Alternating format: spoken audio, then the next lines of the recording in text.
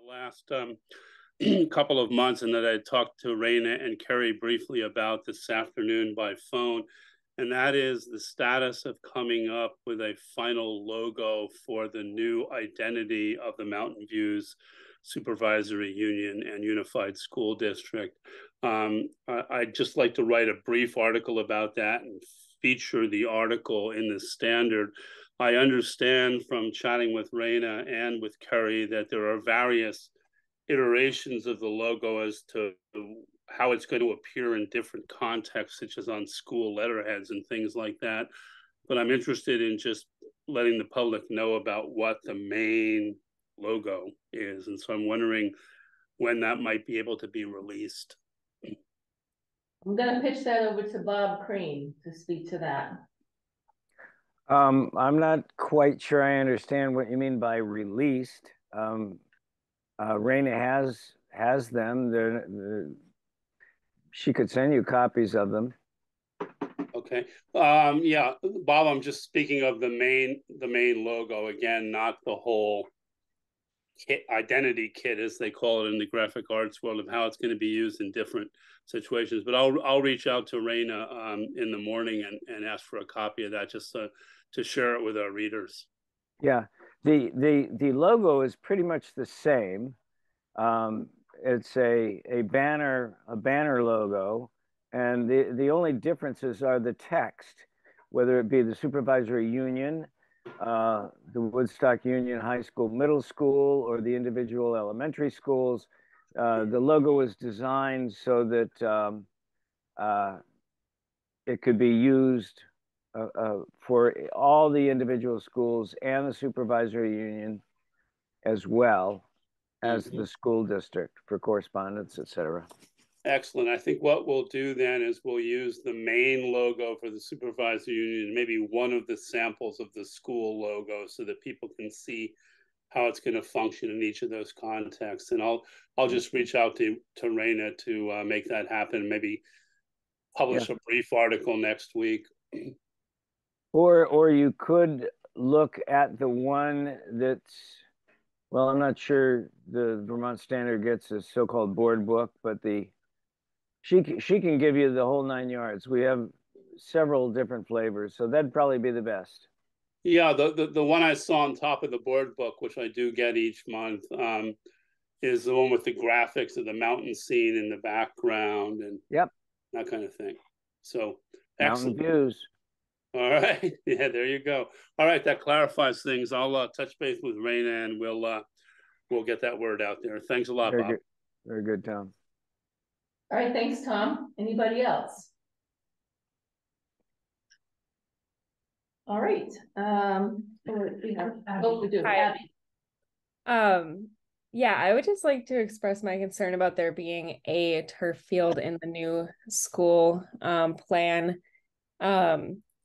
There are many places that are banning turf fields right now, including the city of Boston just banned any new turf fields from being built. And the NFL is considering banning turf fields, and many schools are as well. So I don't think that should be even considered in the new school plan. I think grass fields are a much more sustainable option. Turf fields contain microplastics, PFAS, forever chemicals that bioaccumulate in the ecosystem and cause cancer. And I think that we should not be thinking about that in the new school build. I would also like to mention that I think we should do everything we can to include a track in the new school build. I know there's been some issues with fitting it above the floodplain, but I really think we should do everything we can to fit it in the design. I think it would be a great benefit to the school. As the assistant track coach, I can tell you that we have a very large track team that would use the track, as well as other teams that could use the tracks for workouts, and community members, I think, would really benefit from having a track in the community that they could use. Thank you. Thank you. All right. Looks like we can move into the reports. And Sharon, we'll start with you. Yes, thank you. I did want to start, it's not in my report, but I there are often moments that I'm really proud of our students and our student population. And Assistant Principal Cody Tancredi shared an incident a couple weekends ago where our football team attended another town's game and didn't wear their football shirts and went to support and learn about the football team. And I think it's just a great example of our students and their sportsmanship and their dedication to really putting the best face on their team. So I was really glad to hear that. I know Cody was there, and so was Tom Emery, and that our students really presented themselves well on an opposing team in a highly competitive situation, but did a really nice job.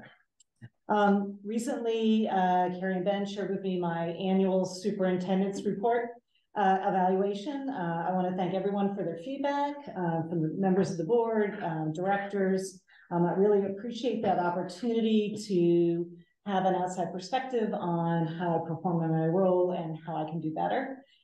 This is now my 4th year, and I think it's, I value the positive support I receive, but I also appreciate the suggestions and ways I can do my position better. So I thank everyone for that. In the October meeting of the strategic plan design team, we began the next phase, which is really identifying the core areas that will be included in the new plan. From that, myself, Jen Staten and Raphael Adamek have begun mapping out what are the goals for the work for the strategic plan. We will be bringing the priority areas and the goals with some of the strategies back to the design team in December before we bring it back to the board. Our intention is that at the February board meeting, we'll give a rough draft of what the strategies, goals, priority areas are to the board with a full presentation of the completed strategic plan in May. And then October 5th, which seems so long ago right now, clearly over a month, was World Teachers Day. And a piece of the feedback that we received when we did our climate survey was we needed more opportunities to recognize our teachers and to elevate and appreciate their work. So each teacher who has been here for 30 years, and there are 6, received a brass apple with their name and number of years.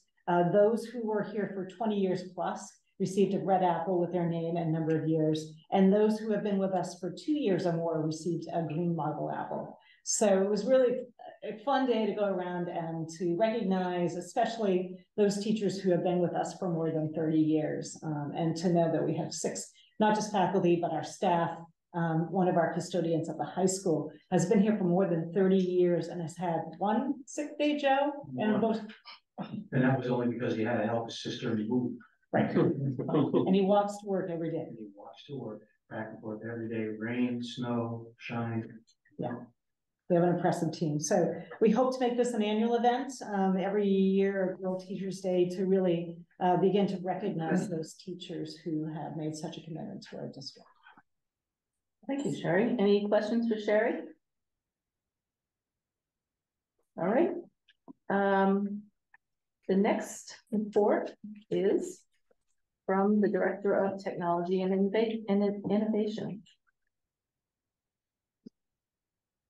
Good evening, everyone.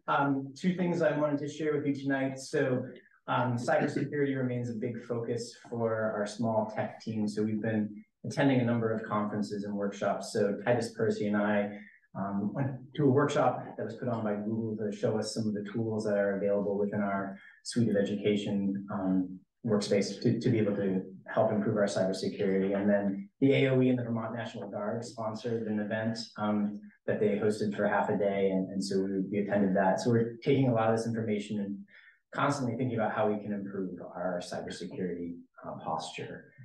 And the other piece I wanted to mention is sort of the follow from last year. So last year we changed we revised our grading policy. So this year is the first year that students have been receiving grades in Alma, and the first quarter report cards for seniors were just issued. And so we're working on improving the communication and the grade entry and the understanding of all those pieces.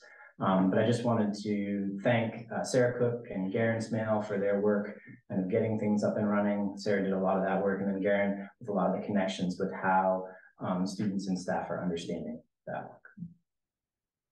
Thank you. Any questions for Rad?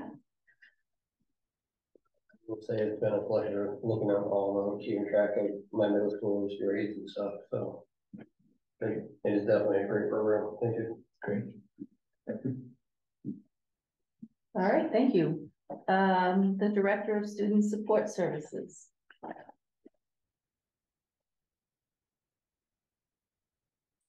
I'm Shana Kalnitzky. I'm the Director of Student Support Services, and I wanted to focus on support staff tonight, in addition to the things that are included in the report. The support staff for my team, they're referred to as paraeducators, paraprofessionals, independence facilitators, and they work in concert with the other educators in the building to help students realize their access to education and meet the goals in their IEPs and sometimes in their 504s and EST plans.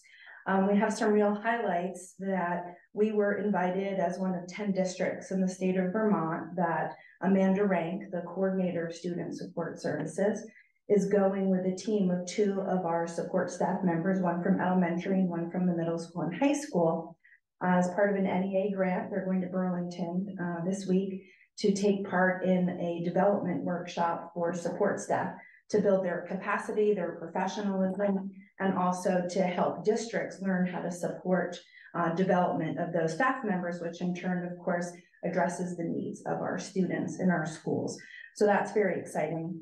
We also have a really good PD happening on Late Start Wednesday that we have a very large group of support staff members attending, and it focuses on restorative practices and is facilitated by John Kidda, but was the brainchild of Lori Smith and Tom Emery in the middle school and high school. And so fantastic opportunity. The office, this office has also been busy with state reporting about staffing, homeless data, and excess costs. And that shouldn't be taken as our district overspending. Excess cost reporting has to do with what do we spend on the education of students who receive special education, and accounting that accurately so that when we reach the threshold determined by the state of Vermont, we are appropriately reimbursed for those costs so that it's not putting an excess on our spending. And that's what we've been doing in our office in the last few weeks. Thank you. Any questions for Shana? All right, thank you very much. The Director of Curriculum Instruction and Assessment. Hi, everybody. Jen Stainton, Director of Curriculum Instruction and Assessment. A few pieces to share with you. The first one is the fact that the high school won a silver recognition on the College Board's AP Honor Roll.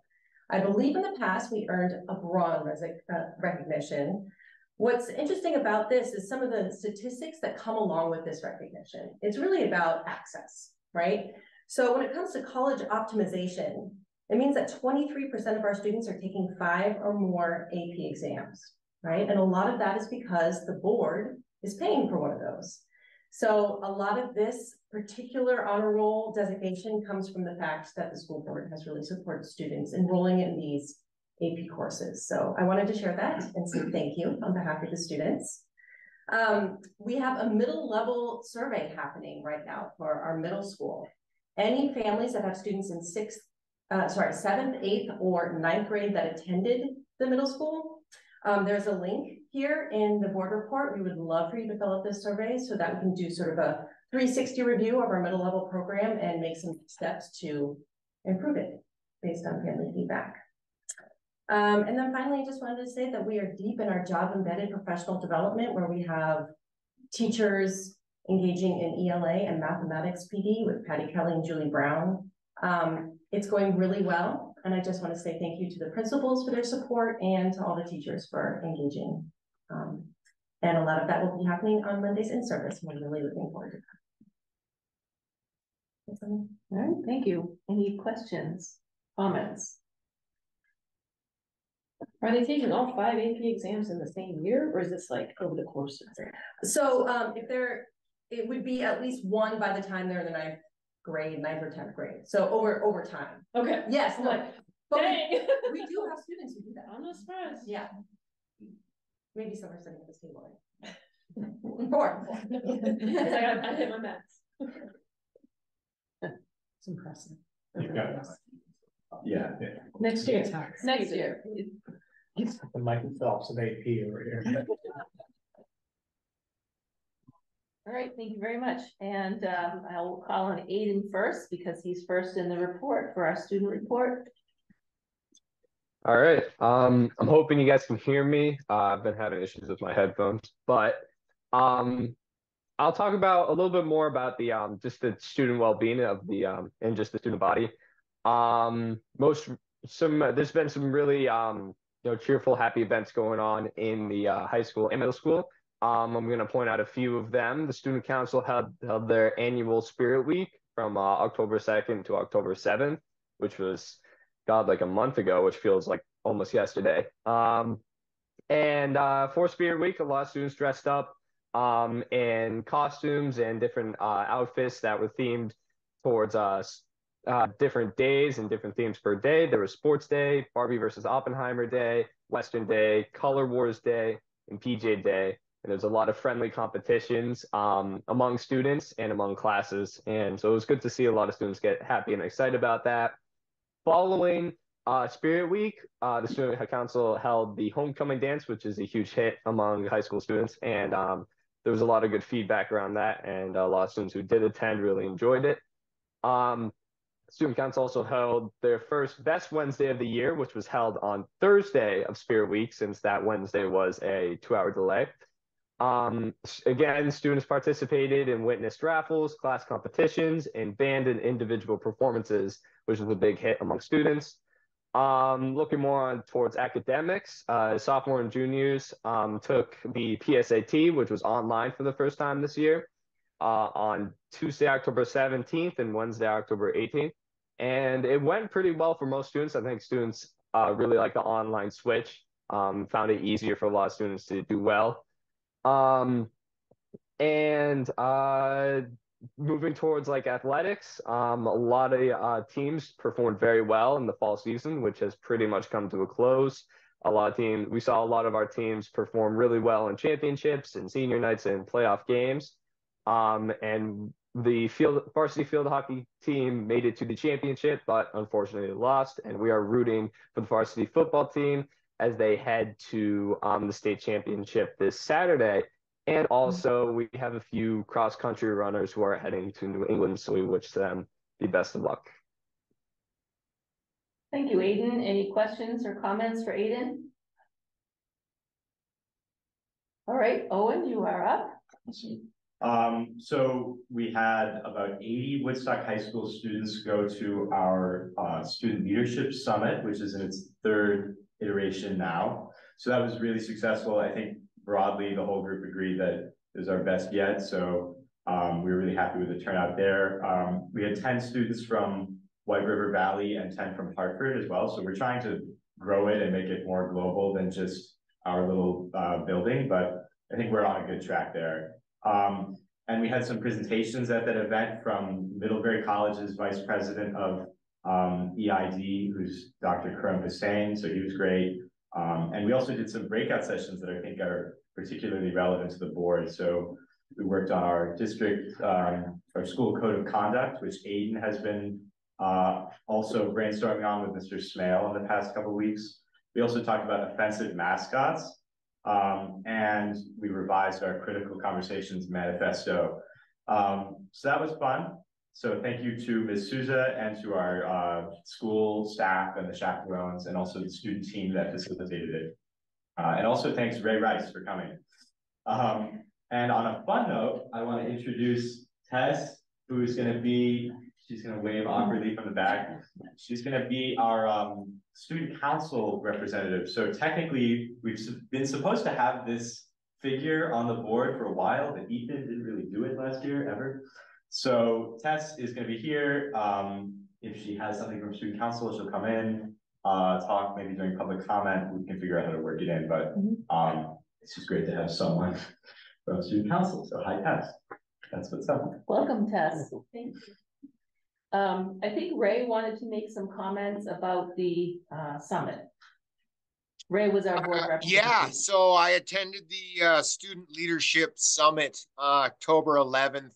And honestly, I've been on the board for Pittsfield, I think 13 years. I've been to a lot of events, and I really got to tell you, you should try to go to one of these with these kids. It was very enlightening. Dr. Hussein talked about some really difficult things. It was right after the Israel Gaza had just started that next Wednesday, and he has had a lot of personal experience living with this whole thing. It was, and the kids were incredible. So they really discussed some heavy topics there for a bit. You would not. It took me by surprise. I'll tell you that. It really it opened up a lot. There was a real lot of conflict discussion. He's had a lot of things happen. He's a great teacher. I had lunch with him, and from Middlebury. I want to give a big shout out to the students who run that. That's Owen, Farron, Ella, Aiden, and Leah. And they really put a lot of work into this thing. And like I've been to the up to the conference, and seen speakers there. And I got to tell you, it was highly recommend if you get a chance to go to the next one.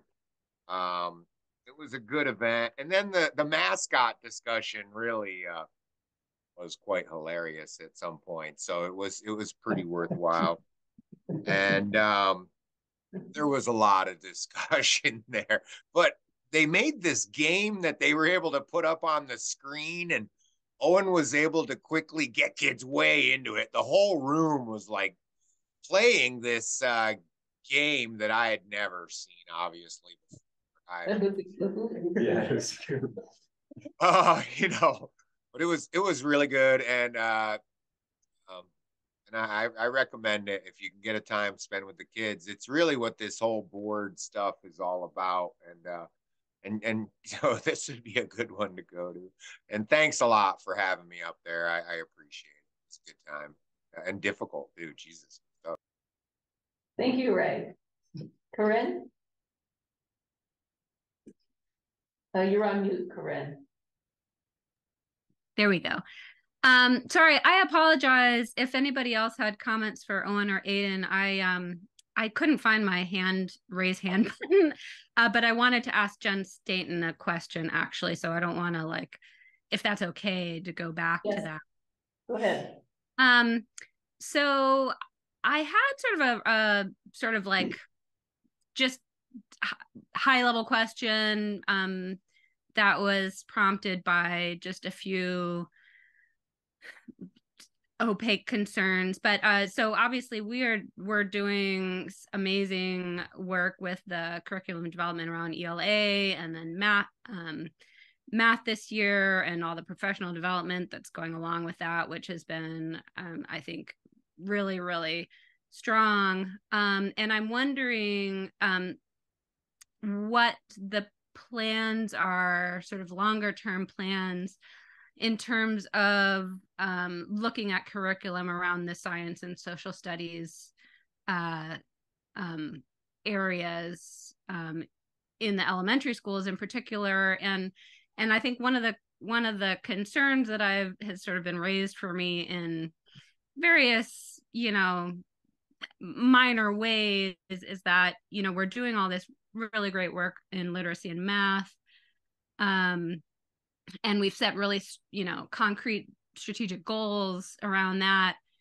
And what feels like maybe it's happening, I'm not in the building, so I'm not sure, is that, some of the other areas, science, social studies, maybe in specials, are, often getting sort of trod upon because of the sort of strong goals we have in literacy and math.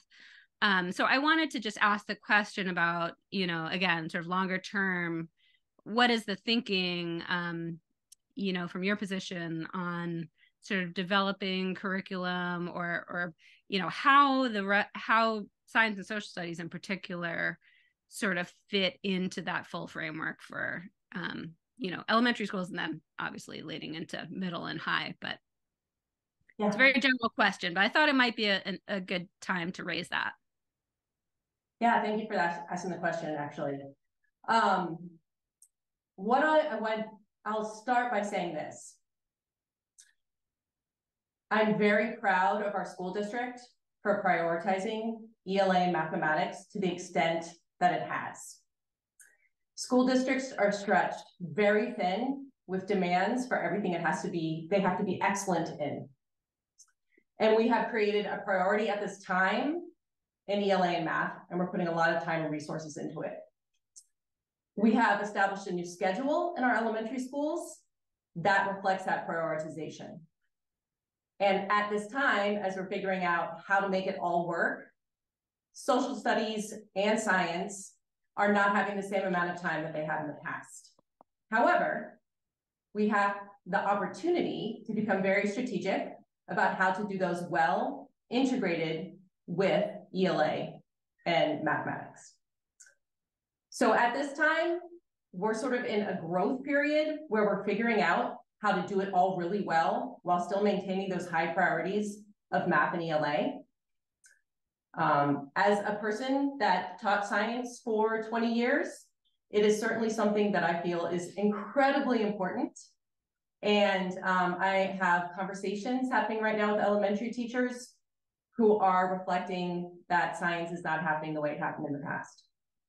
So we are figuring out how to make it all work. And meanwhile, our work is reflecting the district priorities. So it's not going away, but we need to figure out how to do it well. Thank you. Anyone wants to add anything to that? I think, and Corinne, again, good question. We are looking at, you know, we've done some phenomenal work in terms of strategic planning for literacy, strategic planning for mathematics. How do we repeat that with our other areas, social studies, history, social emotional learning? I'm working with the UA team to think about how do we become more integrated in our creativity with the arts.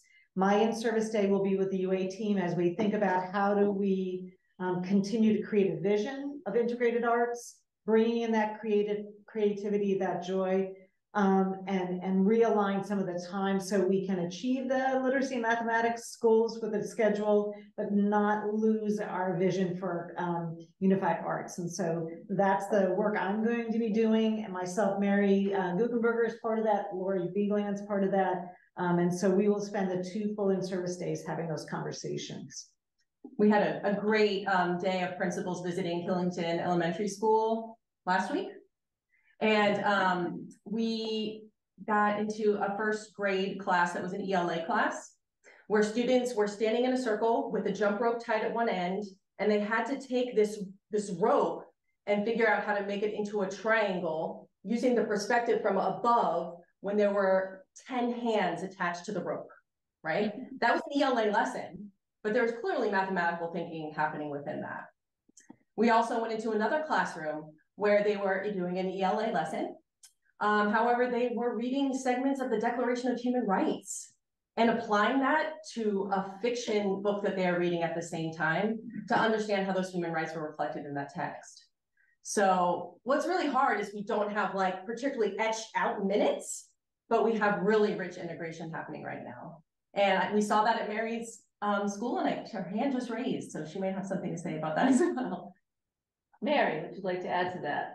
I do. I just want to put in a plug for ELA and the EL curriculum that we're implementing this year. I was in a 3-4 combined classroom today during an EL lesson, and the students were reading books that were all about geology, and they could select their book from the EL program selections, all on geology. 3rd graders are reading words like confluence and divergent in their EL lessons today, all about geology. So science, we're learning more and more about how much science and social studies is integrated into the EL program. It's pretty exciting to see. Thanks, Mary. Thank you. All right, thank you. And John, I wanted to ask if you'd like to give a report on the Rollins Foundation conference that you attended. Yeah, sure. So on what day was it? October 17th, maybe? I was invited by Kat Robbins to attend the Rollins Foundation conference, which they do annually. for those unfamiliar, as I was, the Rowland Foundation has been around for 20, 30, yes, quite a while. 20 maybe. And they give out grants and funding to teachers and educators in middle and secondary schools around improving social climate and community in ways to do that through curriculum and different things. Anyway, Kat and Janice Boble had been awarded funding for creating the craft program, and they were presenting the work that they've done on that at the conference this year with 3 students. One of whom was one of my daughters, so that was extra cool to see her present in front of like 60 people. And it was really inspiring to see not only the work that they've been able to do since the craft program began, but also see how interested other schools were in the programming that they've created. So it was up at UVM, and I don't even know how many people were there. Several hundred from schools all over the state. So it was a very cool experience. And it was all about sparking joy in learning and all that that entails. So there was a lot of joy. Thank you. Yeah. Very good. All right, I think now we're going to move over to a presentation from the principals on bus transportation. Who is presenting the slides? Maggie is going to. She's I have them on my computer, but I think I need permission to share them. Raina will work her magic. Raina did. Raina worked her magic.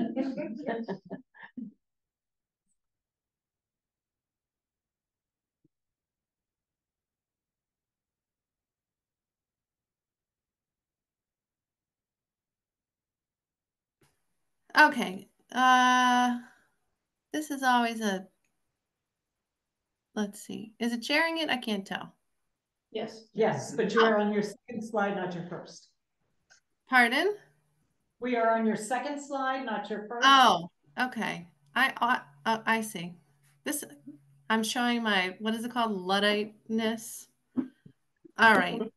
I'm hoping all the other principals are going to chime in, and this isn't just going to be the Maggie Mills show, but we were asked by the board to give an update on transportation. So we just picked out some positives, some challenges, and some next steps with our bus transportation experience this fall in Mountain Views. Last year, the board adopted a clear procedure for adding stops and a criteria to go with that. And that has worked pretty smoothly this year to continue adding stops as needed. And as a result, there's been a faster turnaround from butlers when there are stops requested. We've had some really good instances of communication between butlers and the schools regarding student conduct on the bus. And at West, we are one of the main pivot points for when students are transferring from a Reading bus or a Barnard bus to a Prosper Valley bus or a high school bus or vice versa. And we've updated some things about how we do that at West to improve supervision and just sort of the smoothness of how those transitions happened. And that seems to be successful this fall. I don't know if any other principals want to chime in here, or I can just move forward. Great, Maggie, keep going. All right. Thumbs up. Okay, some communication challenges.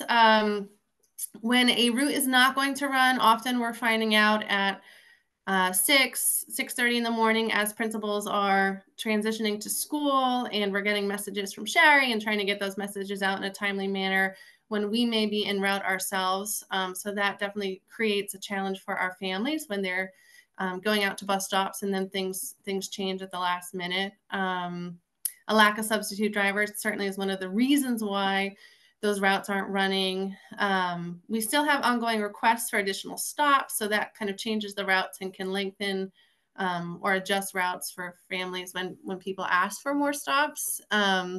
Several of the buses are quite full or at capacity, which creates a challenge when there's an increase in riders or a request for additional stops. And then the logistics when a bus is running late or canceled can be really cumbersome for schools and for families. If a route is running late, that can really impact children waiting out at bus stops unsupervised, or students getting stranded. We've had times when students get stranded at West, for example, because a bus doesn't show up or a bus is running late and then they're waiting, just kind of stuck at a transition point. And that can be on the reverse too. Maybe they didn't know that a bus was canceled. They get to West and find out there's not going to be a bus to get them the rest of the way home. So that's a challenge sometimes. In the past month, it's been pretty quiet though. So some of those challenges may have resolved, but those were some of the early bumps we experienced this fall. If anyone wants to add, if not, I can move forward. Katie has her hand up.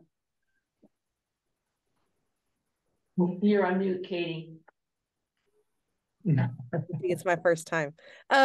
Which routes are at capacity or near capacity?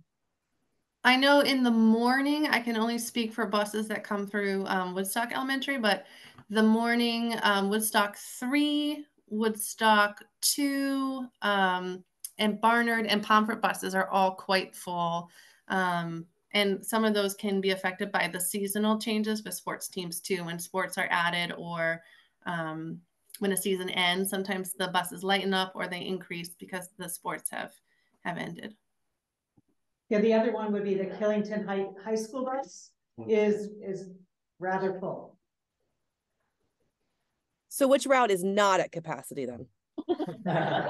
Woodstock 1 is a bus I know of that has lighter ridership. That's sort of the local in-town Woodstock bus, and it serves Tassville and then goes on to Heartland. That one is one of the lighter buses. And then in the afternoon, Woodstock 2 tends to be a little bit lighter, but I know that it's more full when it's coming in the morning.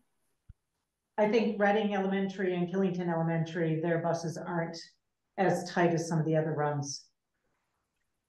Awesome. That's correct for I think the Killington Elementary bus is more full in the PM because some students go to the library at the end of the day. That's the only time it can get full, but in the morning, there's room. There's plenty of room. I would say our Pomfret and Barnard buses are quite full in the afternoon with students going to after school programs as well, either at the community campus or at artistry. I know at times there's students going to Saskadena for sports there as well. So we also have students who go to Prosper Valley for sports. So that's a Pomfret bus as well.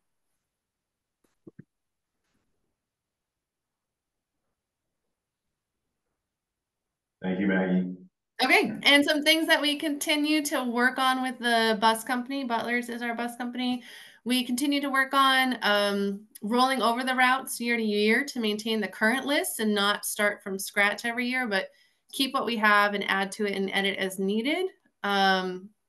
Continue to speak with them and communicate with them about the process we're using for adding stops for families. Clarify with them the communication when there are changes, who they're communicating to and who we should be communicating with at Butler's. There's quite a few individuals who work there that communicate with schools. And then continuing to ask Butler's to give us good documentation when there are incidents on the bus.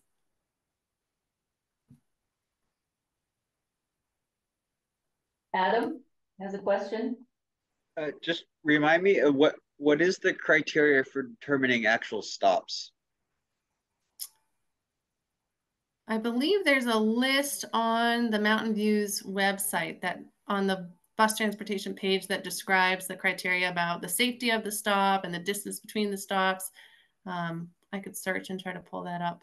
You know, I think right now I've got it pretty much committed to memory. So a student, there should be around about a mile between stops. So there's so a student isn't walking more than a half mile in either direction.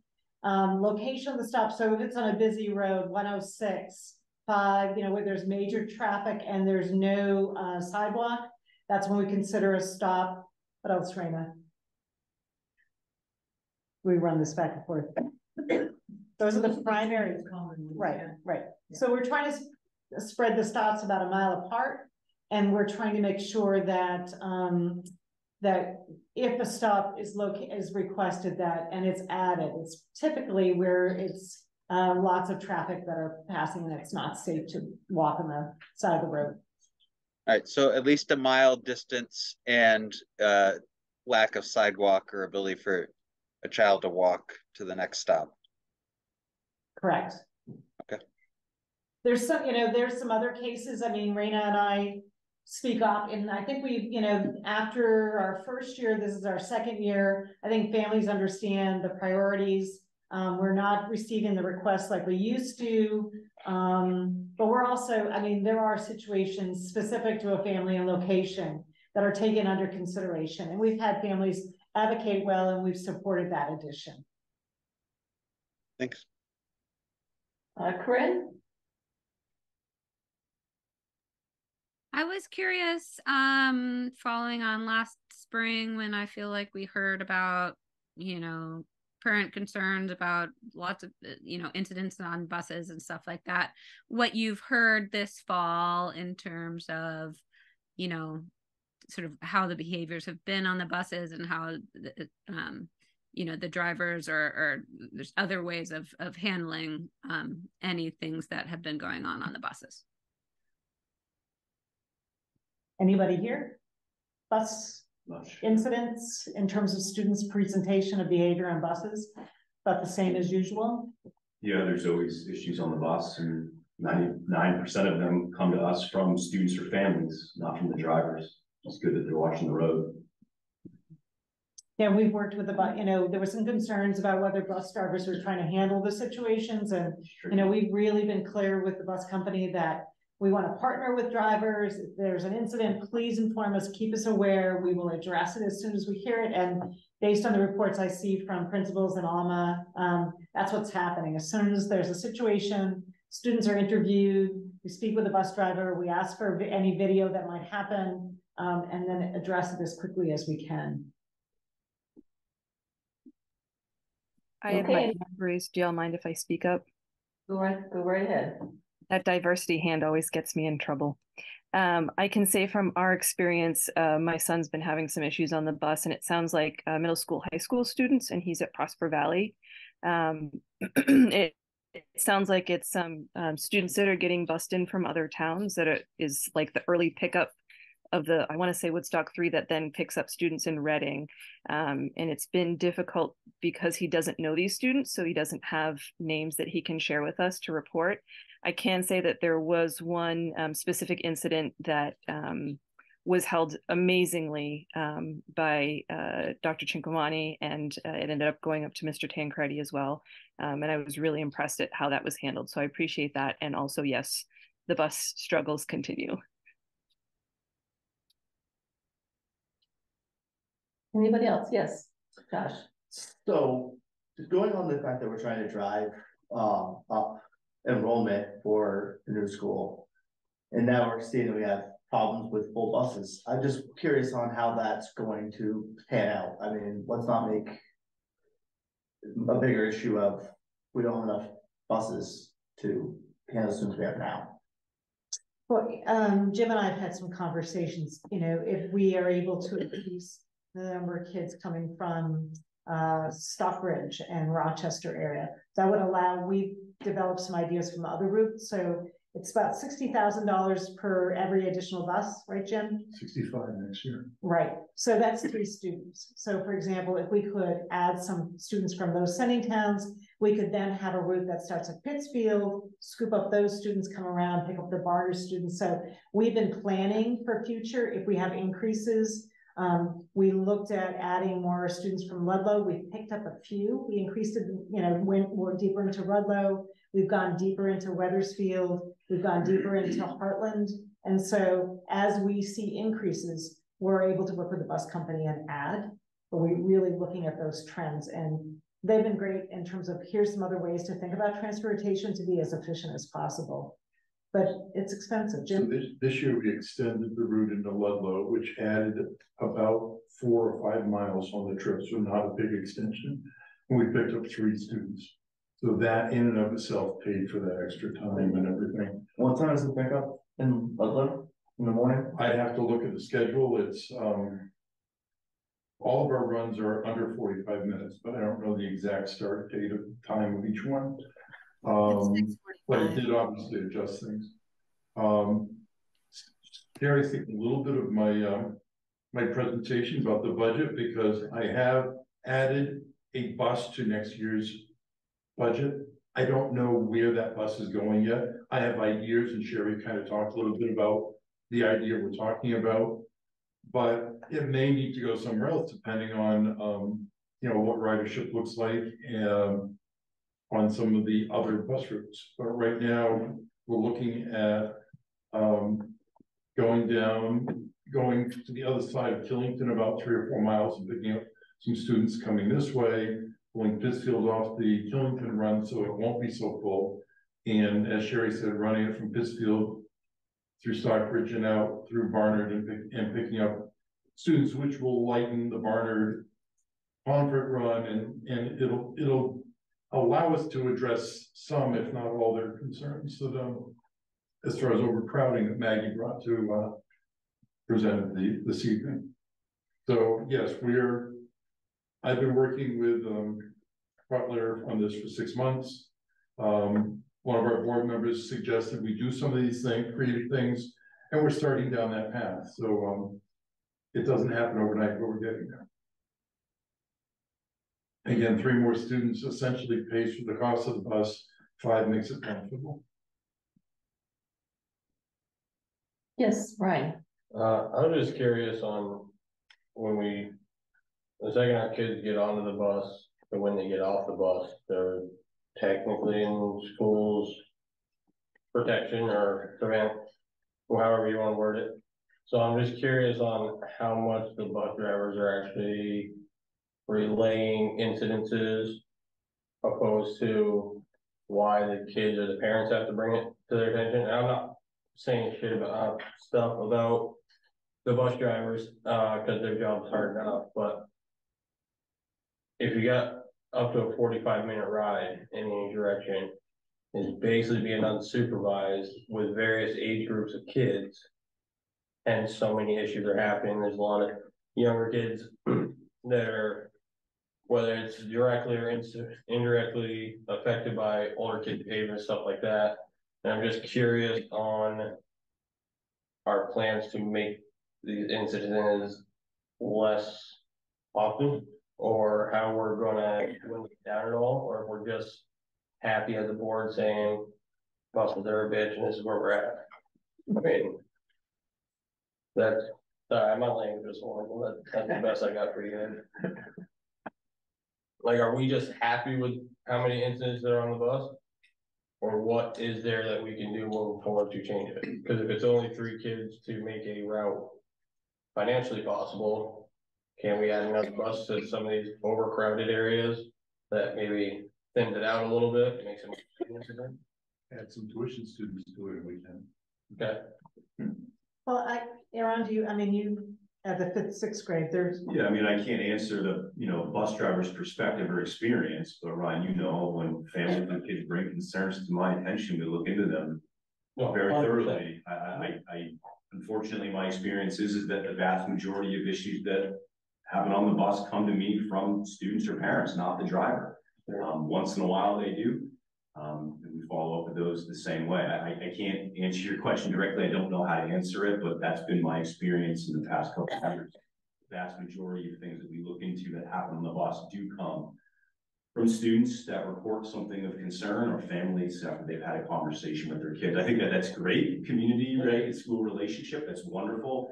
And I can't speak to why the driver isn't aware or if they should be aware. I don't know. I'm going to similar questions to yours. Again, my comment about drivers paying attention to the road is not sarcastic. It's true. They're paying attention to the road, and maybe they're not looking in the mirror as much as.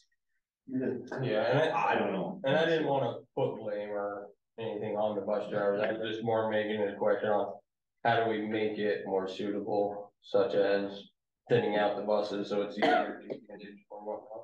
mean, that's a good point. Woodstock 3, when it leaves Prosper Valley, there's 6 seats that are 3 to a seat on a regular basis. So, you know, by the time they get to West, 5 minutes, a few miles later, I'm sure that thins out. Because a lot of students get off that bus and pivot to other places, Reading, like we just talked about, and other buses. But yeah, for those few minutes and few miles, that bus is a lot of kids. More so in the afternoon than in the morning, but yeah. And I would say, I think Killington's an example. Cody was on the call. You know, when we had reports, students were concerned, Cody was riding the bus, Tom was riding the bus. So really that accountability, bringing it back to students, making sure, you know, it's the responsibility, it's the kind of things that Aaron does and Cody and other principals, having that conversation, meeting with families, being partners in terms of, we want our students to make good choices. Sometimes they don't. And we have conversations about that and hold them accountable. There have been times when students have not been able to have permission to be on the bus and they've lost that privilege. So we've been very tight about that. And it's sometimes we have administrators riding the buses and seeing what's going on and having some strong conversations with students. Cody, you want to speak to that? Yeah, I think Ryan makes a great point. I think that, you know, unfortunately, some of our bus drivers don't have the training that we have as educators to correct behaviors and things like that. I have seen an uptick in some incidents on the bus recently because of some new drivers that I think have a different strategies, or, you know, communication is more intense. So they're minor behaviors, but I am getting some more. But like Aaron said, you know, we're talking to drivers as kids get off the bus, and if we have to, we will get on the bus. But I do hear a lot of incidents from families and students, and we follow up on those as well as the ones we receive from Butler Bus Company. I will say I've been happy with Butler's response to my calls about behavior. They seem to be pretty reactive to those and pick up when I call. So, but I do agree. How do we partner with the bus company and help, you know, relay maybe strategies to use on the bus in those environments that are tough and unstructured like that, and how can we support them? So I think that's part of what you were saying, Ryan, but maybe I was wrong. You're right. I appreciate it. Thank you. And I'd also like to mention a few times I've talked to Sinkamani, you handled everything very promptly and thoroughly, and I appreciate every bit of it. So it's just more of a general question. Laura? I wonder if there's an opportunity for a student leadership role in terms of high school students. One of my kids reported an incident on the bus to me and said that it was like a middle school kid with an elementary school kid, and it was a high school student who actually put a stop to it. And I not that I want them to be like, you know, bouncers or something, but they can provide great role models, and you know, there could be a role for high school students to step up and provide good leadership on the bus. Good idea. All right, are there any other comments or questions? Well, thank you, Maggie and principals, for taking that on and doing your best to keep everybody safe. We appreciate it. We now have a fall data presentation from Raph and John.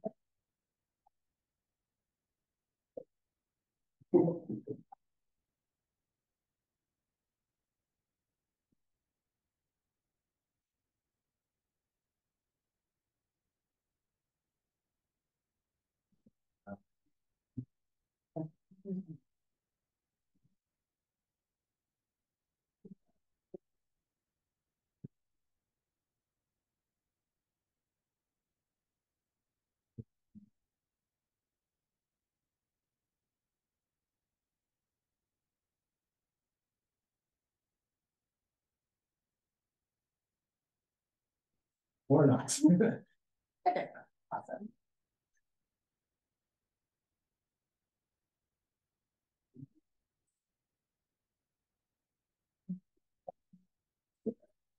So Rock and I are speaking about assessment in our district, and I thought that I'd start by just sharing the framework that we use for assessment and how to access it so you can see the kinds of assessments your students are taking. your children are taking. So this calendar, it's our assessment calendar that everyone follows, is on the SU website under curriculum instruction and assessment. It has by grade level, every single assessment and its purpose and the date range during which we give these assessments. You can click in any one of those and learn a little bit more about them. This is a very important document because we do have 3 testing windows throughout the course of the school year for benchmarking. But we have regular ongoing assessment as well for students that we want to learn a little bit more about so that we can better support them. And so each of these assessments give us local information that's very actionable by our teachers. Okay. We're also going to be talking about state level testing today, which is a little less actionable, but gives us some kind of information that we can work with and learn from. This is the stuff that we find really, really important. Ralph, if you could scroll up just a little bit, you can see the links here. Yes, you're like hovering it. Yeah. This is an example of the kinds of steps that we take once we give these assessments to our students. If you scroll down to page 3, this is an example in literacy, for example. Keep going forward. Our teachers have a flow chart of decision making that they follow with these assessments based on how a student performs. So you can see that we begin with one particular benchmark. If it's working great for them, awesome, here are some steps you can take. If not, here's another assessment you can dig into to find out a little bit more. What we're doing is we're trying to create a local assessment system that is so explicit and refined that we can get down to little micro details to be able to support literacy and mathematics with our students. So as we're sharing our data with you today, it is a big lump sum of data that's sort of expressing what's happening district-wide.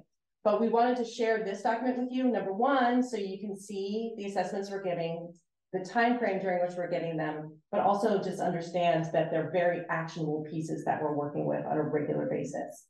If you heard of your students accessing wing time, what I need time, those groupings or the decisions made about what students are doing during that time comes from these local assessments. So they're very important in action.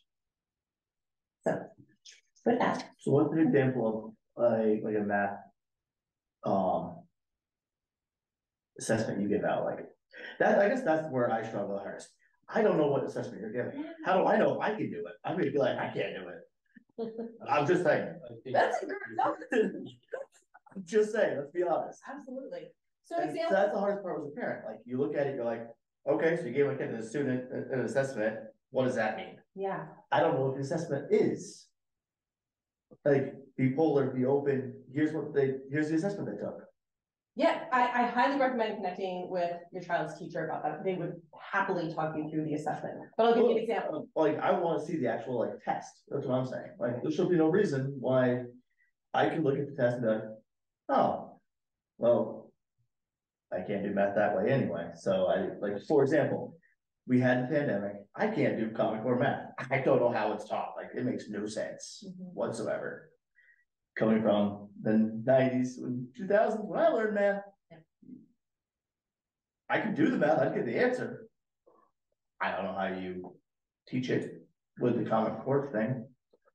So like, I guess that's what I'm saying. Like, how do I know what the assessment is to be able to help or guide so my son does better in that assessment? Because it's not only the school that's going to do it, because you're only going to see him for a small chunk. So without the community engagement of the parents. Yeah, you bring up a really good point. We are working on, so can I first answer your question about what an assessment looks like? Yeah. And then I can talk about the community engagement because that is really important. You've hit on a very important piece.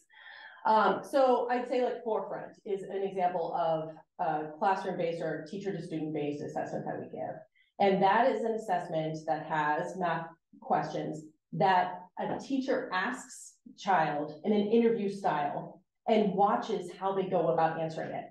There isn't one particular method they have to use to answer it, but how they go about answering it gives lots of insights into how a student is ready to learn the math that needs to happen in the classroom.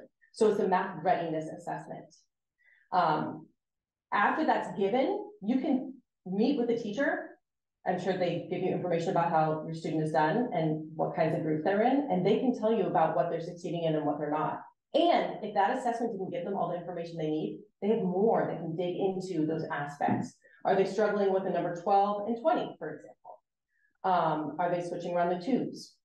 So it gets really specific, and I can tell you, I don't think any teacher's trying to hide the assessment. So I highly recommend if you have questions about how a score came to be, that you connect with your child's teacher and they can help you understand that. And so what's really important to know about that is it is an interview style. So you have the student and the teacher, and they're talking and watching how the student's answering it. So it gives lots of insights into how the mind's working mathematically. It's not like a computer-based test where they're selecting two, and it's actually giving a lot of information and insight for that particular assessment. Though we have other ones as well that do other things. Community engagement. We do want to build out another, we want to build out a way that the report card is usable by families to engage their students at home in the math that they need help with. So as a leadership team, we're revamping the elementary report card. It's a long process. It's taking a little while, but we hope to at some point have, here's how your student is doing, and here's linked resources that are helpful to you so you can use those at home to support your student. So I'd say for us, the best way that we can communicate home that we're not leveraging well enough at this point are our report cards, and that's what we're working on right now. We got work to do on that. Good questions. Yeah.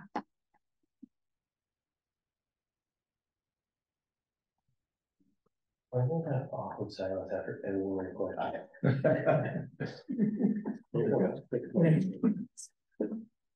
So we've been doing these fall data presentations for a couple of years now. I think they really started after COVID, and so it's sort of become a little bit of a tradition.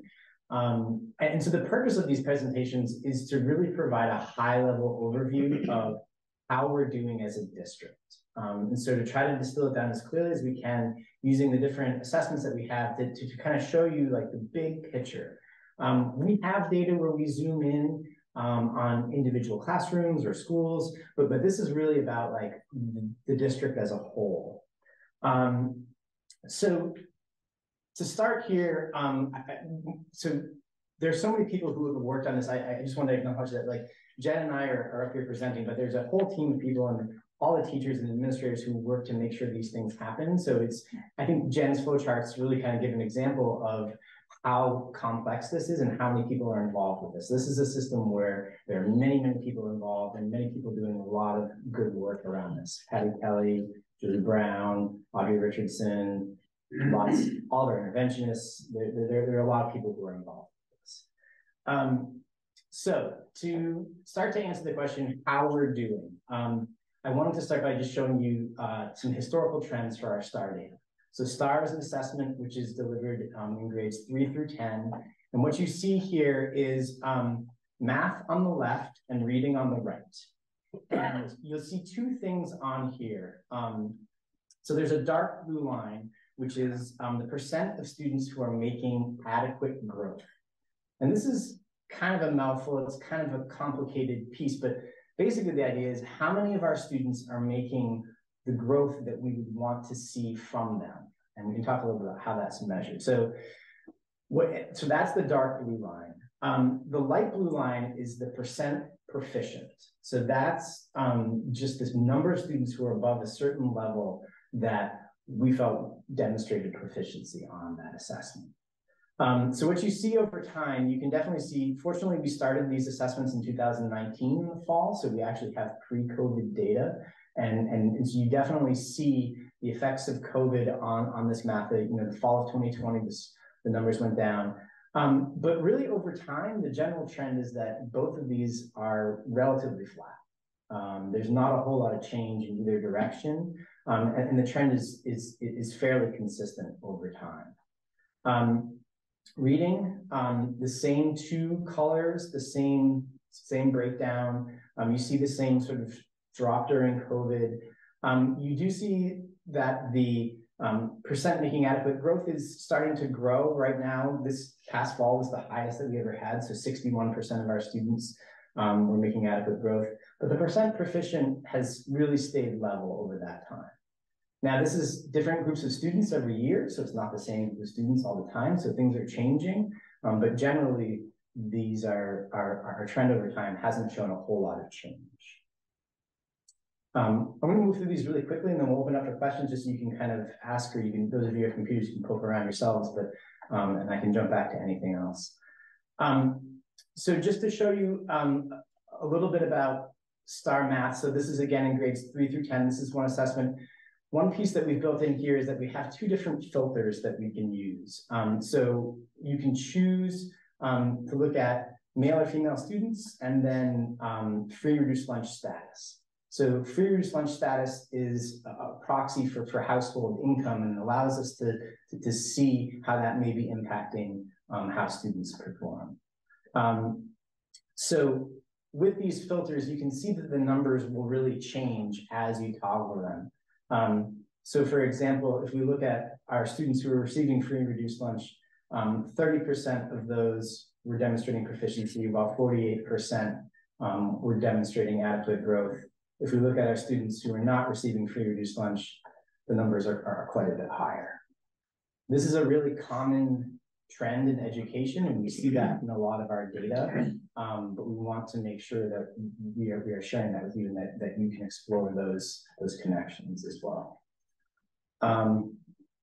The reading data, same sort of breakdown. It has the same sort of filters, same sort of pieces. The one piece that I will note about our reading data is that the percent of students who are making adequate growth has been this is the highest that we've experienced since we've started this testing across all the different subgroups. So 61% for male students, 62% for female students. So overall, good growth in our reading, and starting to move in a really positive direction. The DIBBLES is an assessment that this year is given in kindergarten through 4th grade. It's a reading assessment. So this is the first year that it's being given in the 3rd and the 4th grade. In the past, we've been giving it in kindergarten through 2nd grade. So we've expanded its usage this year. Again, you can see the different breakdowns between the different categories, and see how different cohorts may experience. This is 47% compared to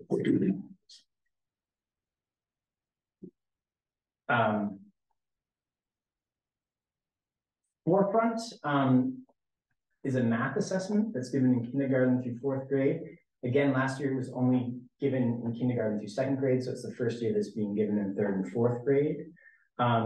Patty Kelly, who's on the call today, can talk a lot more about what Forefront is actually measuring, but it's really focused in on numeracy. So it's really, as Patty described it, like a readiness to learn math. So you may notice that some of these percent proficiency are much higher, and this is really showing, do students have that foundation, which then opens up other math concepts to them. And Patty can talk a lot more about that if you're interested. And the last piece, so you may remember last spring, the state of Vermont changed their assessment, their state mandated assessment from SBAC to they're called VTCAP or Cognia. And so these are our Cognia results. There's one other filter that I've added here because there's ELA, math, and science. So you can toggle it into that particular subject area test, and then see you can see that big number, like how many of those students were proficient. On this measure, the numbers are a little bit different. So in this case, proficient is level 3 or 4. So we really just want to summarize it for you to kind of see, like 65% of our students who take the ELA assessment were proficient, and then you can get a breakdown according to gender to sort of see what other pieces there are. So I think the big takeaways are that the trends have remained pretty consistent over time. We've had some encouraging results in our areas of growth, particularly around our reading, but we continue to have gaps. And there are some The gaps between male and female students also exist in this. They're not as large as our gaps between students who receive free reduced lunch and those who do not. But they're present. And so we're constantly looking at this data, trying to understand and look at our systems and see how they can work to serve all students better. Happy to turn it over to questions. I'll just say this looks really slick and clickable, and Raph put an immense amount of work into this, and it doesn't come easily, so I just want to thank you. Beth, I had a question from a school board member regarding the Cognia test as it referred to math, and this board member had heard that students did quite poorly in our district on math, and can you speak to that?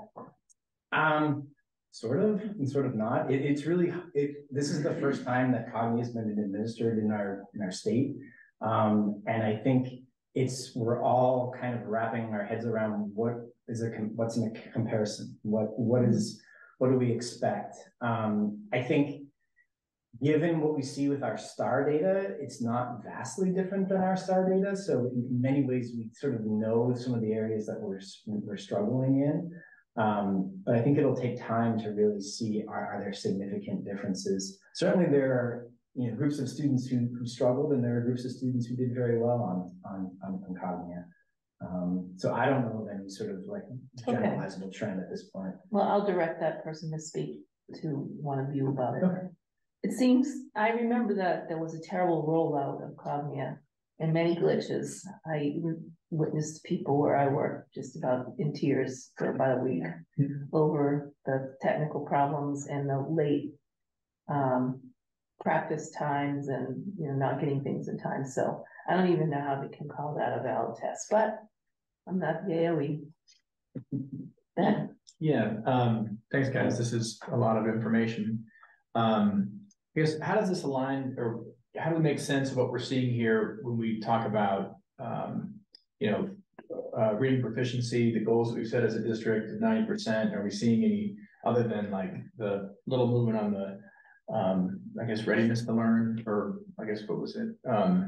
What do we, anything that is kind of insightful or actionable in terms of the goals we set there? I mean, I can take a stab at it, but I think, so a couple things that I would say to that. I think if you look at our STAR assessments over time, we do see this trending up in, 61% of our students making adequate growth. My own personal theory is you're going to see growth before you see proficiency, right? Because you're going to want some students are quite a ways below proficiency, but they may be able to make good growth for a couple of years and they may be able to get there. So I think the growth is really encouraging. I think that when you look at our STAR reading data and even in different subgroups, you see the percentage of students who are making growth. Those numbers are the highest that they've been since we've been doing this. So that to me is encouraging. Okay. I don't know. Yeah, I'd say the same thing. And so we have some awesome goals for proficiency, and determining which assessment or a group of assessments we will use to determine if we've reached proficiency is an important part of our work that we're still working on. We don't want any one assessment to be the sole determinant of whether we've reached proficiency. But we also need to be able to have data that we can, make decisions and take action on, right? And so I guess we don't want that to be a moving target. If we said going into this thing that 68% of our third graders are, achieving reading proficiency, I don't know if that's accurate or not, but it's a number that I heard, and we'd like there to be 90%.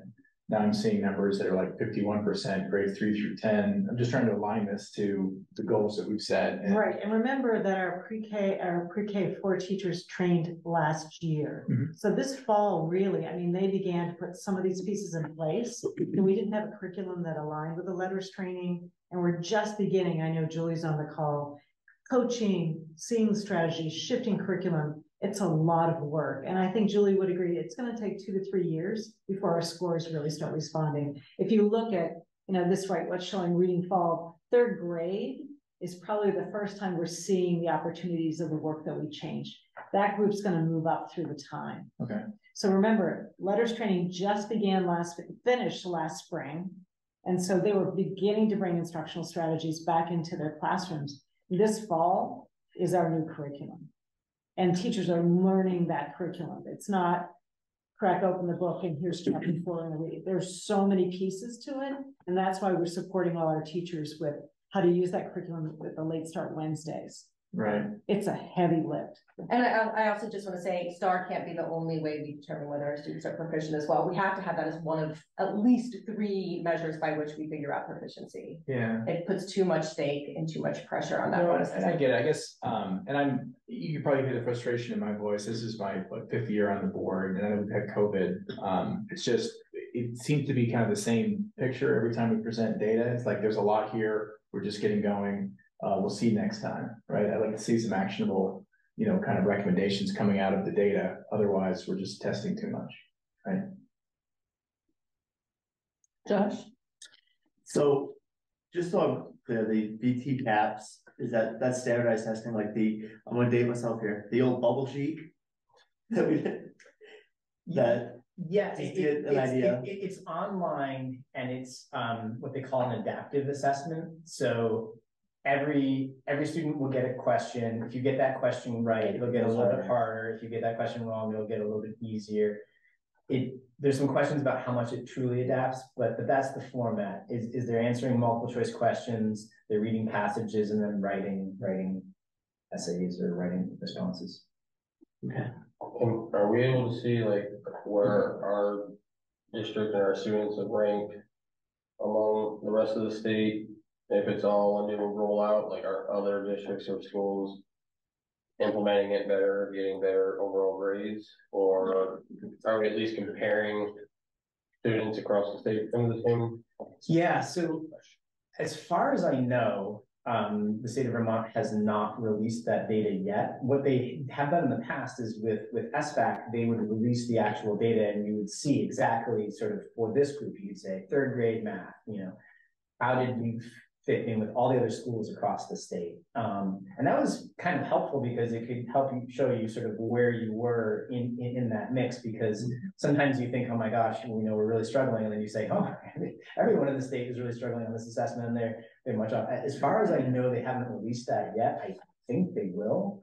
But the rollout has been super challenging, and the AOE has not always delivered on the things that they have said that they will in the time frame that they have.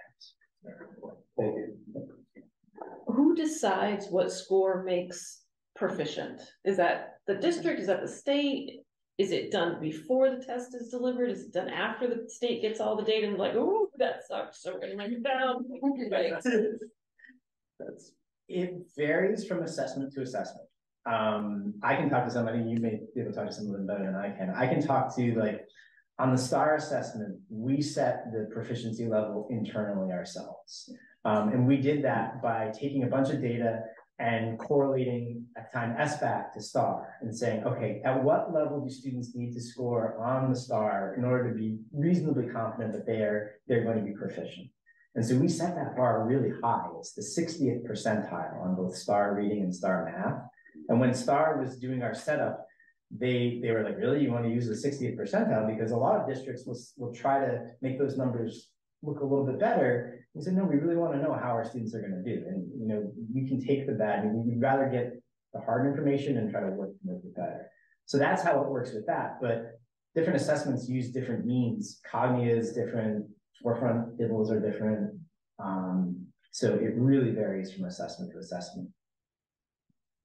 So it just sounds to me like BT caps is really impossible to judge at this point, because you can't see, hey, well, a school in Bennington, a school in Austin, and a school in Burlington, you can't compare the 3, so you don't know what any of that number means to me.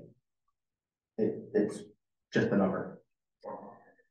Yeah, I would agree. I think it's really early on. I mean, I think we all kind of knew when it changed that it was going to take some time for, work out those kinks and then to also see those comparison pieces. But yeah, you get this number and you're like, okay, is that good? Is that bad? I don't know. Well, the hard parts are 65% there could be 95% if you look at the entire state. Right. So. Yeah, I'm with you, Josh.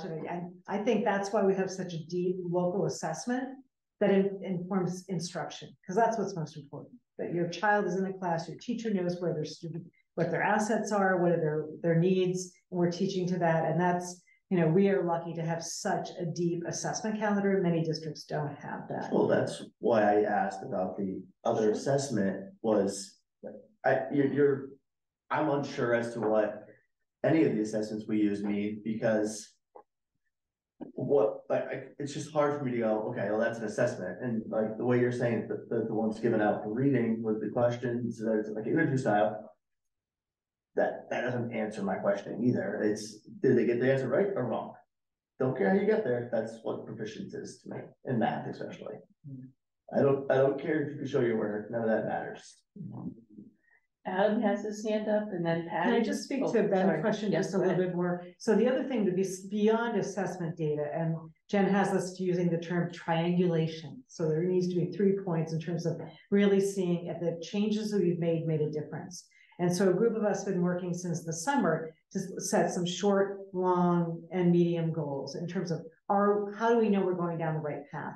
We're going to be sending out surveys to teachers to say, how far are you in terms of using the curriculum? How do you feel comfortable? Principals, when you walk into a classroom, how do you see it? Is there attendance? So we've set out some very specific criteria for our short-term goals. We're working on that now, our medium and long-term, to make sure that it's not just, here's your curriculum, have fun, send us a postcard when you're done.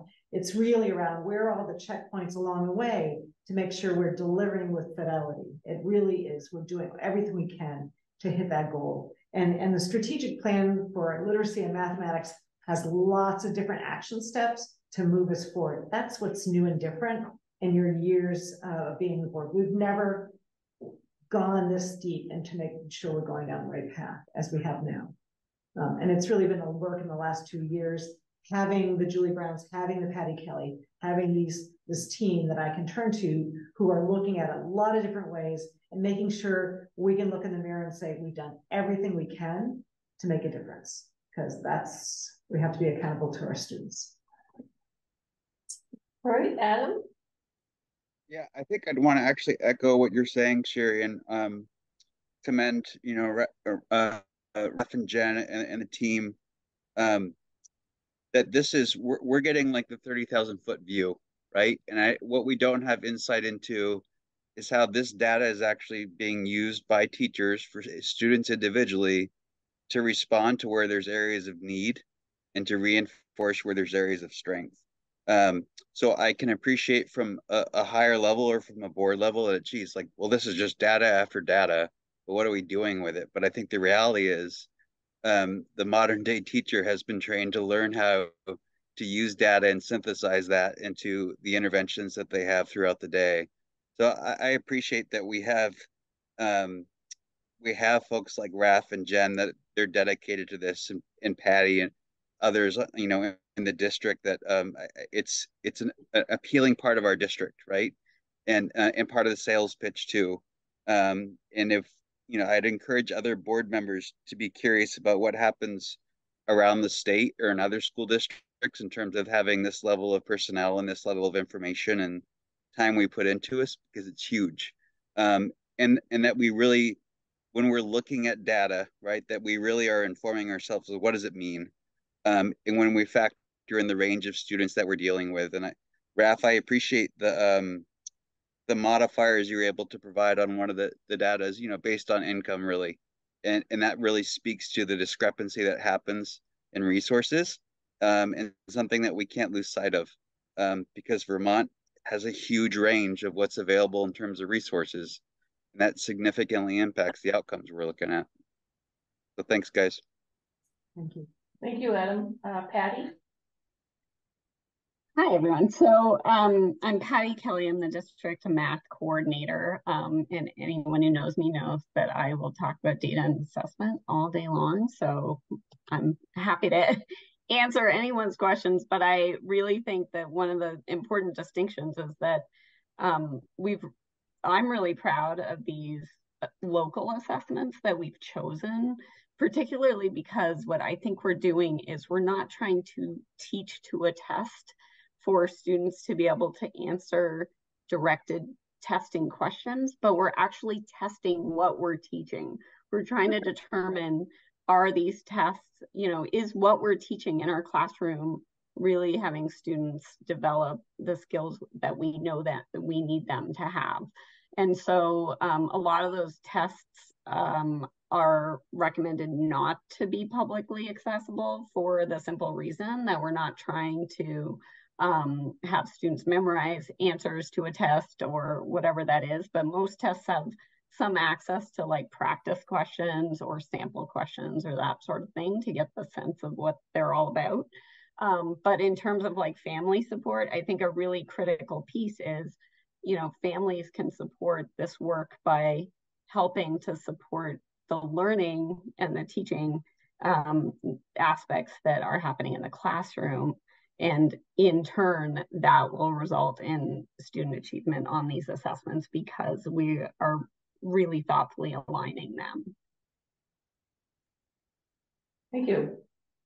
Matt and then Julie. Sure. So to Josh's question, the Cognia tests do have the performance level distribution by district and by state and by school. So I would think that that data could probably be added to this dashboard. And, just looking at fourth grade, like our district outperformed the state in math and literature. But I was the school board member that emailed Carrie with some concerns on some of the results. And in particular, the fourth grade class at Wes only achieved 29% of the class was proficient in math. And so I would ask that this data be used to find the red flags, like find those groups that are struggling and intervene, do something, because that to me would be a valuable way to use the data. Go grade by grade at each school. And if there's a class that seems to be well below the average, like the example of the fourth grade at West last year, do something about it. I'll pass my comments on. All right, thank you, Matt. Julie? Yeah, good evening. I would like to just share a brief story about our data. Recently, 2 of our high school students were invited to speak at the Stern Center for Language and Learning's 40th annual meeting. And we drove to Essex, and they had a room of 60 or 70 board members and literacy leaders around the state on the edge of their seats. And one of the board members asked about literacy in our district. And these young people were able to say that Mountain View Supervisory Union has set specific goals for reading and for math and are committed to learning around best practices to help all of our students succeed. And our young people got a standing ovation. So I thought that was a nice story to share, that our work is being recognized. What's different is the specificity with which we're approaching the data and how we're responding to it. And I want to thank everyone for their support. All right, any other comments or questions? All right, well, thank you very much for that. And I'm sure if other board members have questions, they can reach out to one of you to start out anyway. Thank you. All right, Sherry is going to show us a first draft of the district calendar. Well, Matt, you gave me a great segue into my proposal, or the proposal of our team around the calendar. What you'll see in front of you, there are a group of Southeast superintendents that go all the way from Hanover all the way down to the border of Massachusetts. We meet twice a month. We've worked hard as a group of superintendents to align our calendars. So if you live in Windsor and teach in Mountain Views, your children will be on the same vacation schedule as the ones you're on, that we're in line with the tech centers. So there's lots of factors in terms of picking which weeks, and then we all start about the same day, and then we all have the same long vacation weeks. So that's why we have 2 weeks at winter break. That's why we have the 3rd week of April. But what you'll see most noteworthy is that in the month of March, we have school every single day for the month. And in fact, we go from February vacation to April vacation, unless there's a snow day, and we know that's the only time it gets snow days, where we have 7 straight weeks of instruction. We're proposing in this calendar that we no longer take off town meeting day, and that we have both of our in-service days in the fall. Jen Staten brought to my attention, when do we most need to look at data, just as Matt was saying, as soon as we get it. So the hope is that, or the proposal is that we have our 2 full day in services, one in October, one in the beginning of November, when we get our fall data. So that teachers can sit down at that point in time and say, these are my students, these are their needs, these are their strengths. I don't need to reteach this. They have a handle on that, but here's where I really want to focus my instruction and really have time to dig deeply into those numbers and make sure that the assessment isn't just another test, but is an opportunity to really look at how we curb our instruction, direct our instruction around the information we receive from our fall testing. So that's the recommendation. I know for many educators, once April break vacation happens, we come into our spring assessment calendar, we start having field trips. So those 7 weeks in a row really are an important part of really making an emphasis. Whether you're in elementary school, middle school, or high school, really like to have that full time period. It also kind of between the winter break, 2 weeks off, we have 1 day off in January, we really have 1 day off in May. It really makes sure that when we return from winter break, we're really focused on that schedule. So that's the proposal. I spoke with, again, superintendents in the area. No other district has town meeting day off. So Hartford, Windsor Southeast, 2 Rivers, they've really gone away from having that Tuesday off. We still would allow teachers, just as we do in November elections, teachers can go to the ballots before school. We make sure that they can leave right after school so we don't have meetings if it's an election day or a town meeting vote day. So we make sure that educators and administrators have opportunity to go to vote. But we wanted to make a recommendation that we no longer take off that Monday and Tuesday and have both in service days in the fall. Again, maximize that data and the testing time we have. Real quick on that, sorry, Sure. I, for one, for next year, I support this completely because in November, that gives my daughter opening weekend of rifle season and that Monday and Tuesday, 4 days. I was thinking She's really excited for the first 3 this year, or next year we'll pull on. So yeah, I did consult my son who's a hunter and I'm like, do you think try to please all? Yeah, it's for the students. Yeah. Absolutely. Adam and then Corinne. I almost feel like I have to dissent because town meeting day, kids ski free at Mad River Glen. So this is a big step. Sorry, Adam. You can make a family choice. It's up to you. Corinne. I was curious if you have heard any feedback or solicited any feedback from teachers around that particular, it's the town meeting day piece.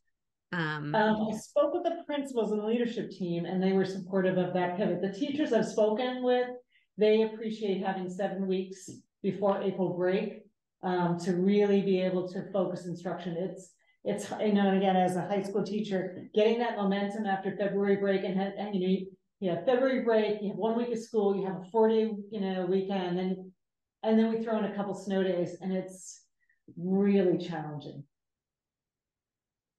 Okay. Anybody else? So Sherry, do you need us to vote to adopt it? I'd appreciate your support. Absolutely. Okay. Yes. Would somebody like to make a motion? I'll make a motion to adopt. Second. Okay, Ryan and Ben. All in favor of adopting this calendar as presented, please say aye or raise your hand. Aye. All right, any opposed? Sorry, Adam. I think he abstained. All right, thank you. That is approved.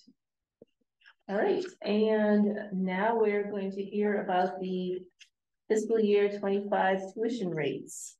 Jim and Ben. This is the annual Ray Rice honorary agenda item.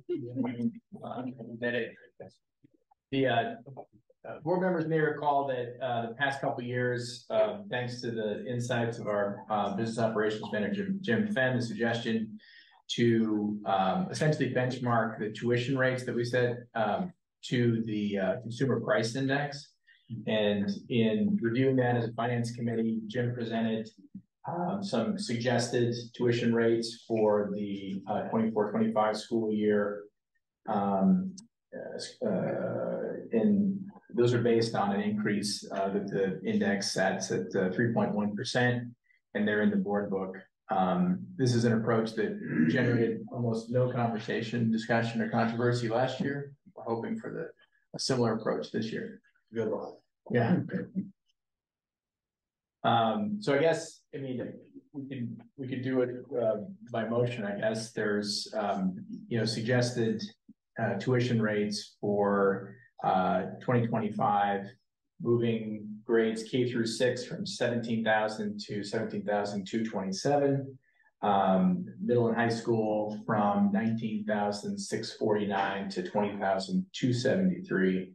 And then we haven't moved to pre-K since 2018, and the recommendation of the finance committee is to move that from 9,250 to 10,250, move that 5,000. So that would be a difference that's not based on the consumer price index. You linked the consumer price index after that. Yeah. So, I don't know. Gary, you want to call for a motion on that? Is there any discussion? Oh, we can motion and discussion. I just have a quick question. Is there a reason the pre-kindergarten is going up basically 10%? Is it compared to such a small percentage of increase for the other grades, other than we haven't changed it since 2018? It's more of an adjustment to get back on the same scale? Pretty much it. Yeah, it just hadn't changed in several years. So. All right, is there a motion to adopt? Is that the word we want here? Adopt the tuition rates as presented. I'll make the motion. Brian moved it. I'll second.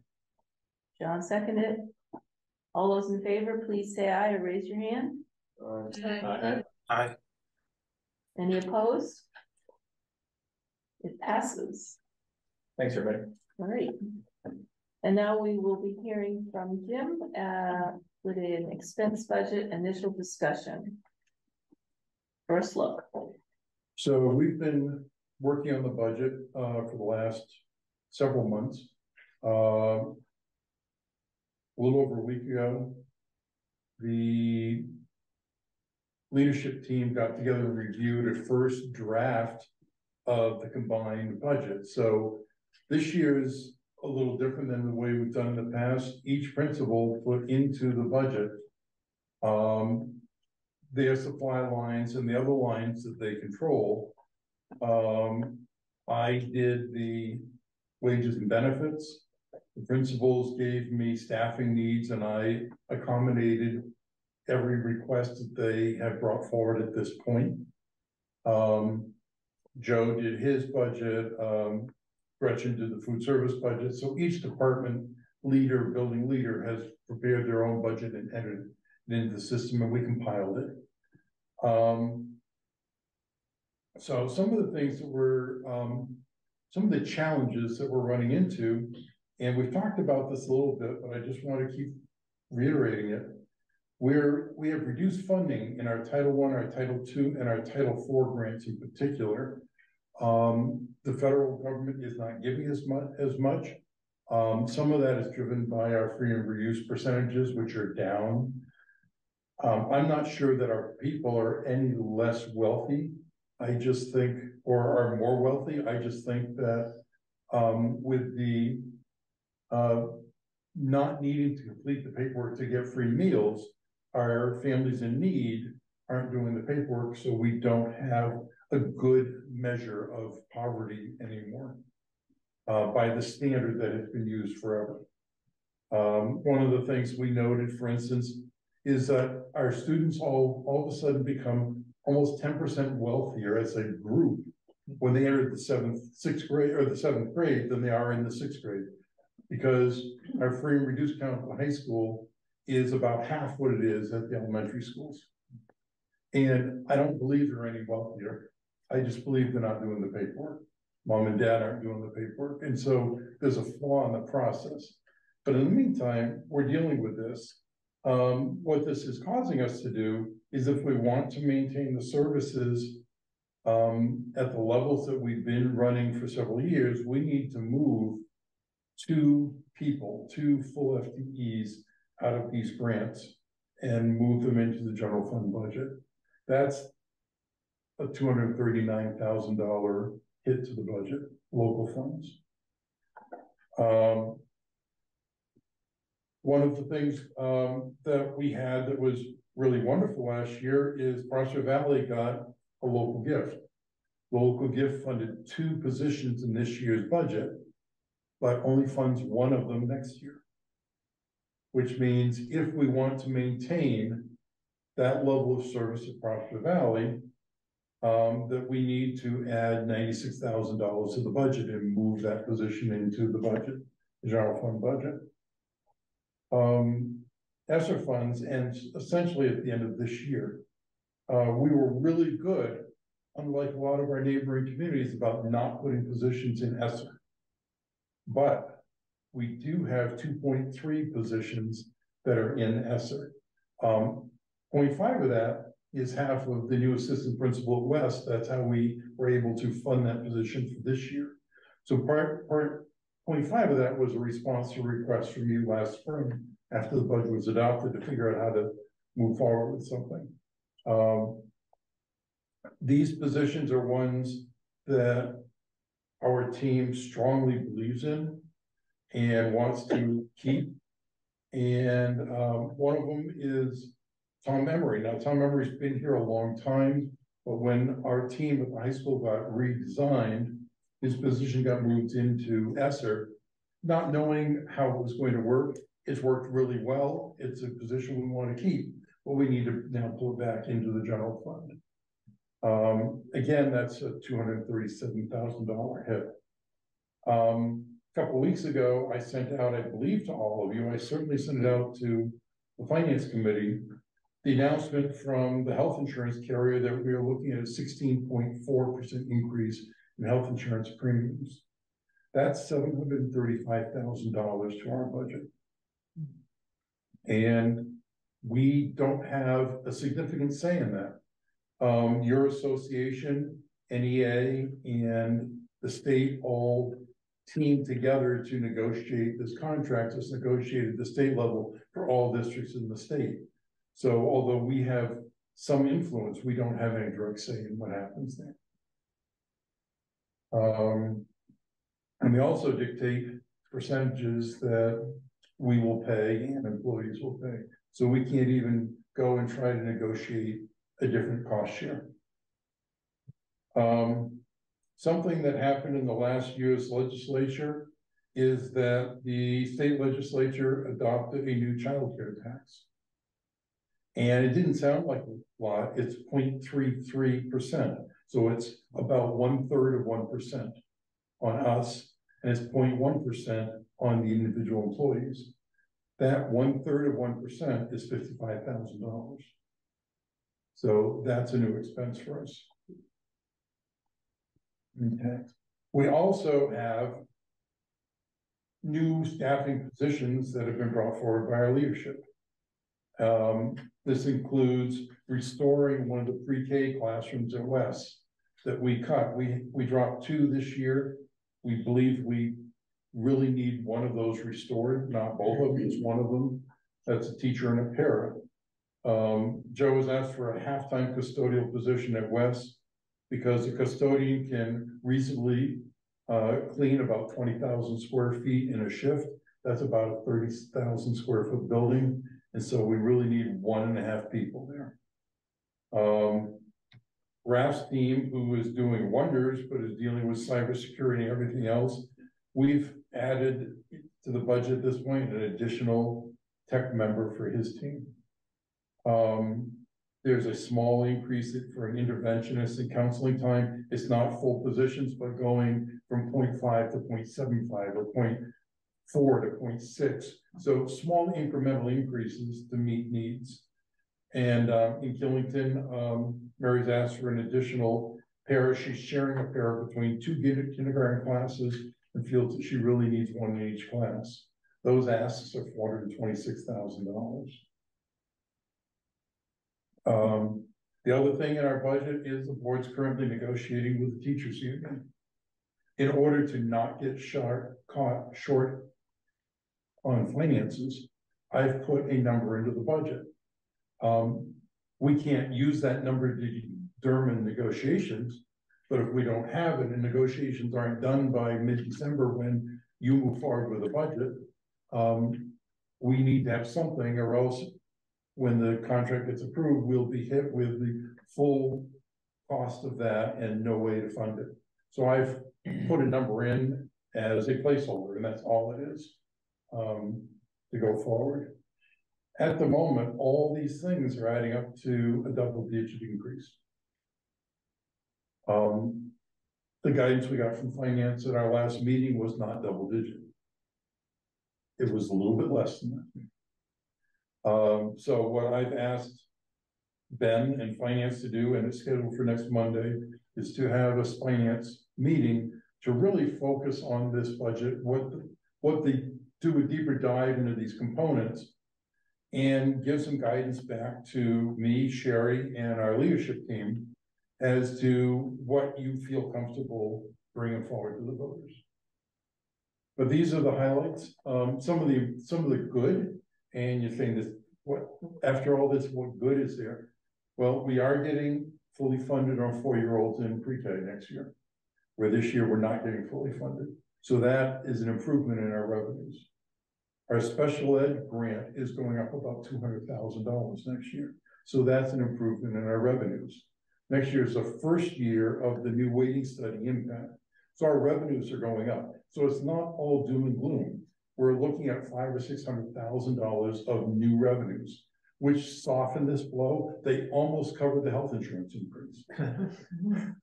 But I wanted to, it's not all bad news, but it's there, and I wanted just to let you know this is what we're working with, and we're not ready to bring it forward yet because we're not comfortable with what we have.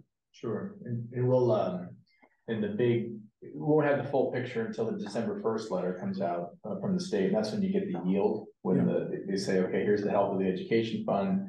And last year it was a number that enabled us to put those ballot, the bond articles on the ballot, because there was some kind of breathing room there.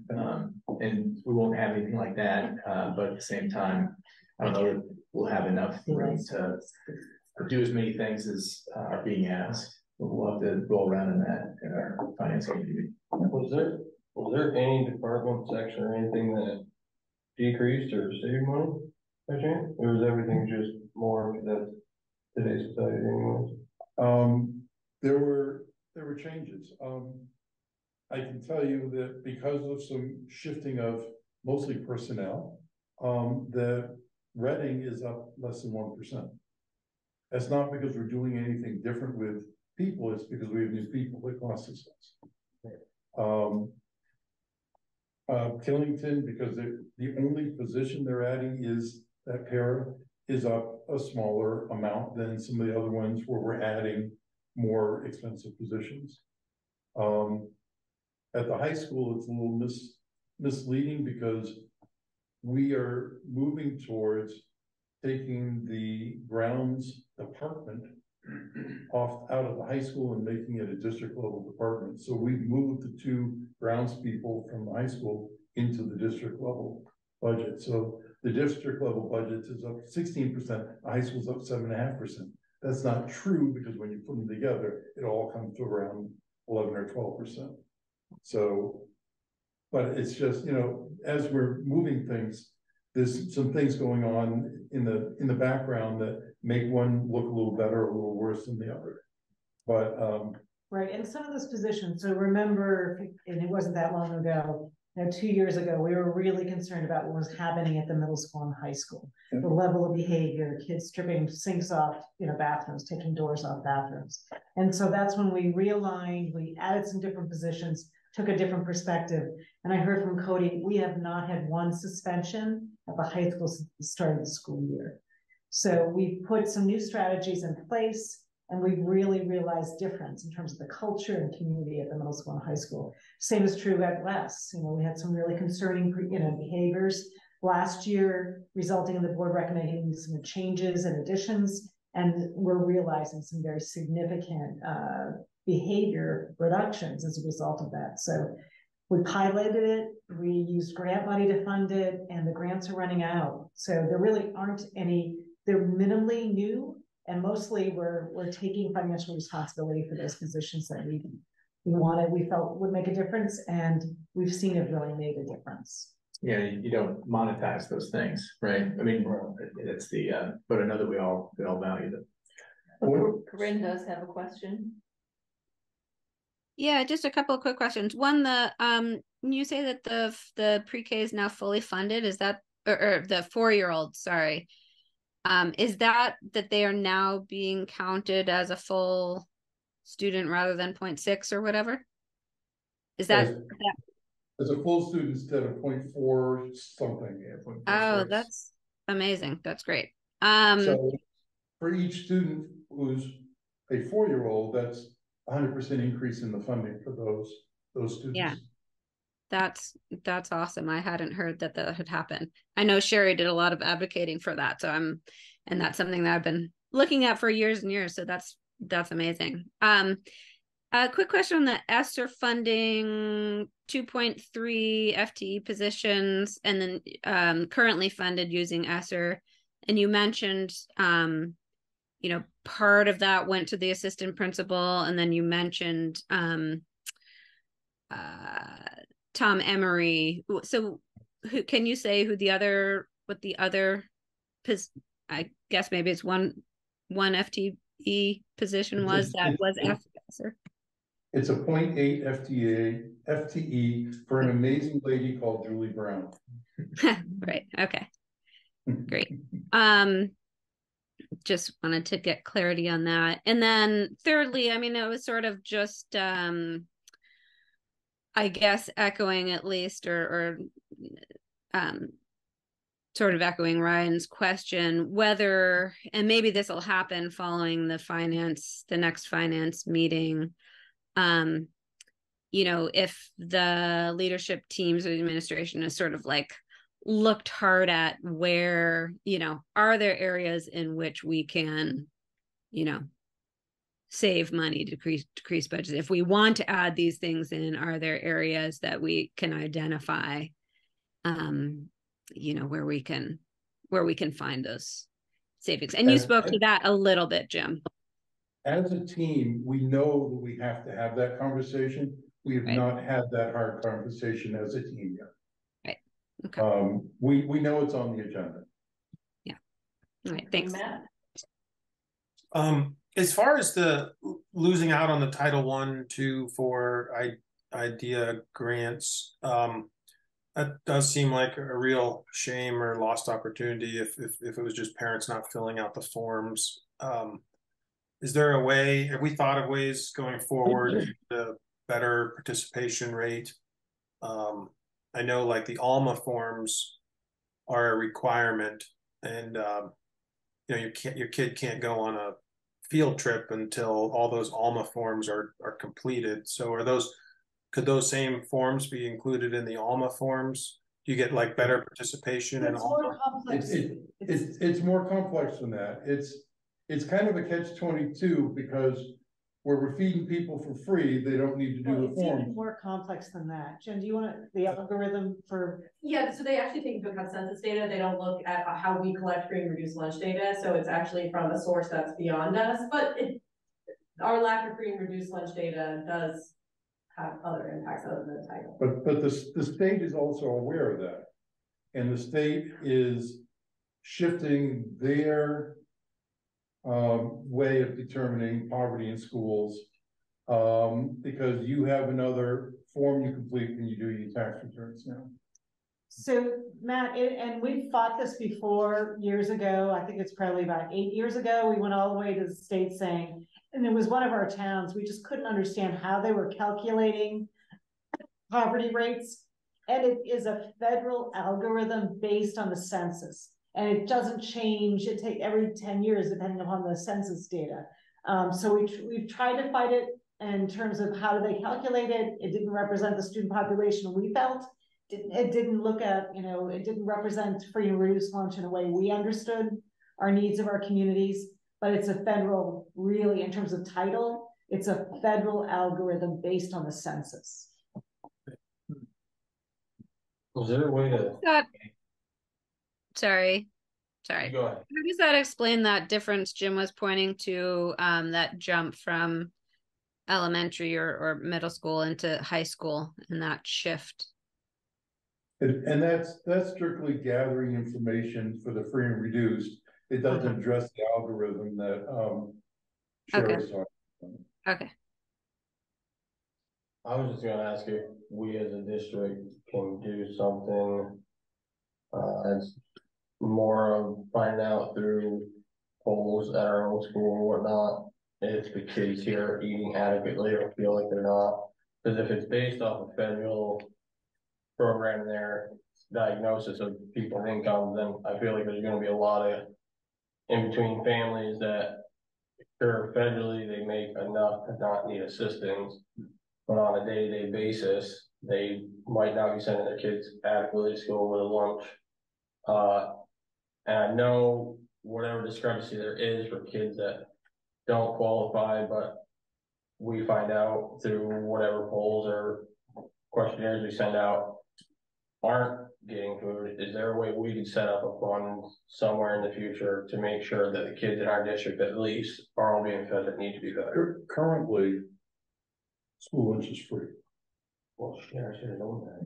You're paying for it through your taxes. It's funded through the state. And during COVID, it was funded at the federal level, and now the state of Vermont has picked up that obligation.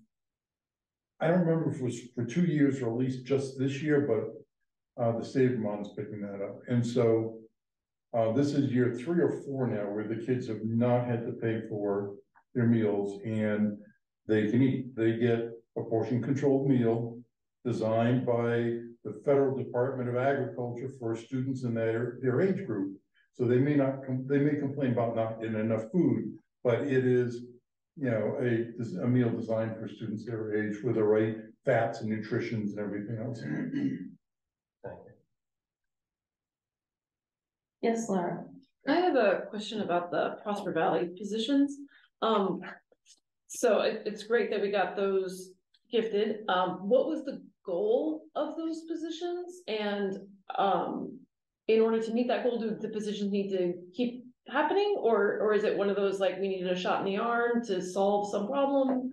How permanent do those positions need to be? I think in your board book you have grade size projections are actually based on the data you have now. If you look at that, you'll see in the next few years we'll continue to have reasonably large class sizes come into Prosper Valley School. So you can do the math and divide them over 2 teachers and you get 20 plus size students per class, which is what we've had the past few years or less. We speak to the principals and ask about the sizes of their homerooms, the less seems to be the pattern, and we wanted to try to mirror that as well. So that's solving the current problem, but that will continue. So board and community would like that, and something you can discuss. The social emotional learning coach is just as needed as the assistant principal at the other schools, right? It's very helpful in our programming. It helps us create a system that has no gaps for students to fall through socially, emotionally, behaviorally, academically. So that's a position that we use all day, every day, feet on the ground, facing students, supporting students with their individualized programming, reactively, proactively, small groups, lagging skills, helps out with a variety of duties as well. So we use general daily operations and continuity of service. So again, positions that, as long as we've got 10, 11, and 12-year-olds in the building, I would say position that I would love to keep around. One of the things that I think is important, because I was asked for something I'm working on to give a list of all the newly created administrative positions over the last 3 years. I went all the way back to the year we merged and came forward. And in our current budget, we have the same exact number of administrators as we had in FY18. We have not added any in the bottom line. We've reallocated. In 2018, we had 3 administrators in the high school board. We now have 2. But we have the same exact number of administrators. So we haven't, you know, the ups and downs and in betweens, the closing and opening of Prosper and all those other things. We have the same number of administrators. So things have changed, things have moved. We've done some reallocations, but we haven't actually added any administrative staff. And the positions, I think, are smart positions. I was talking to a superintendent last Friday. She's had 17 risk assessments of students since the start of the school year, with 4 of those being substantiated as moderate risk to safety of buildings. So what we've done is we've offered programs and interventions right at the, and I like to say upstream thinking. As soon as we see a student who's starting to struggle, as soon as we see behaviors beginning, having those conversations and not waiting until it becomes a threat assessment. I don't think we've had a threat assessment this year that I'm aware of in terms of student presenting certain behaviors that we wonder if they're a threat to the school community. So it's the culture of the school. It's making sure that students are emotionally regulated enough to be able to participate in their learning and not take away from the learning of their classmates. And I know that's something our community and board members have brought to the leadership team. And what we're seeing is the kinds of positions, the way we're addressing student behavior is allowing us to have much more engaged students. Plus, you know, we're not seeing that inability to self-regulate that other schools are describing as happening. I think Matt has a question. Yeah, I'll be brief. So I know that the behavioral issues drove some decisions by the board or some recommendations by the board to hire some of the assistant principal at West and then the vice principal and SEL teacher at the high school. So the board's like very familiar with those, and now we see them coming back in the budget. You know, with the Prosper Valley positions, just based on what I know about the situation there, I think the board would have been supportive of those as well. It's just that they didn't come to the board in any form or fashion because we were taking a gift from someone on the side. But now they're in front of the board, so I think the board does kind of need to understand, you know, a little bit better. And Aaron just gave us a good explanation on the student numbers and the need for SEL.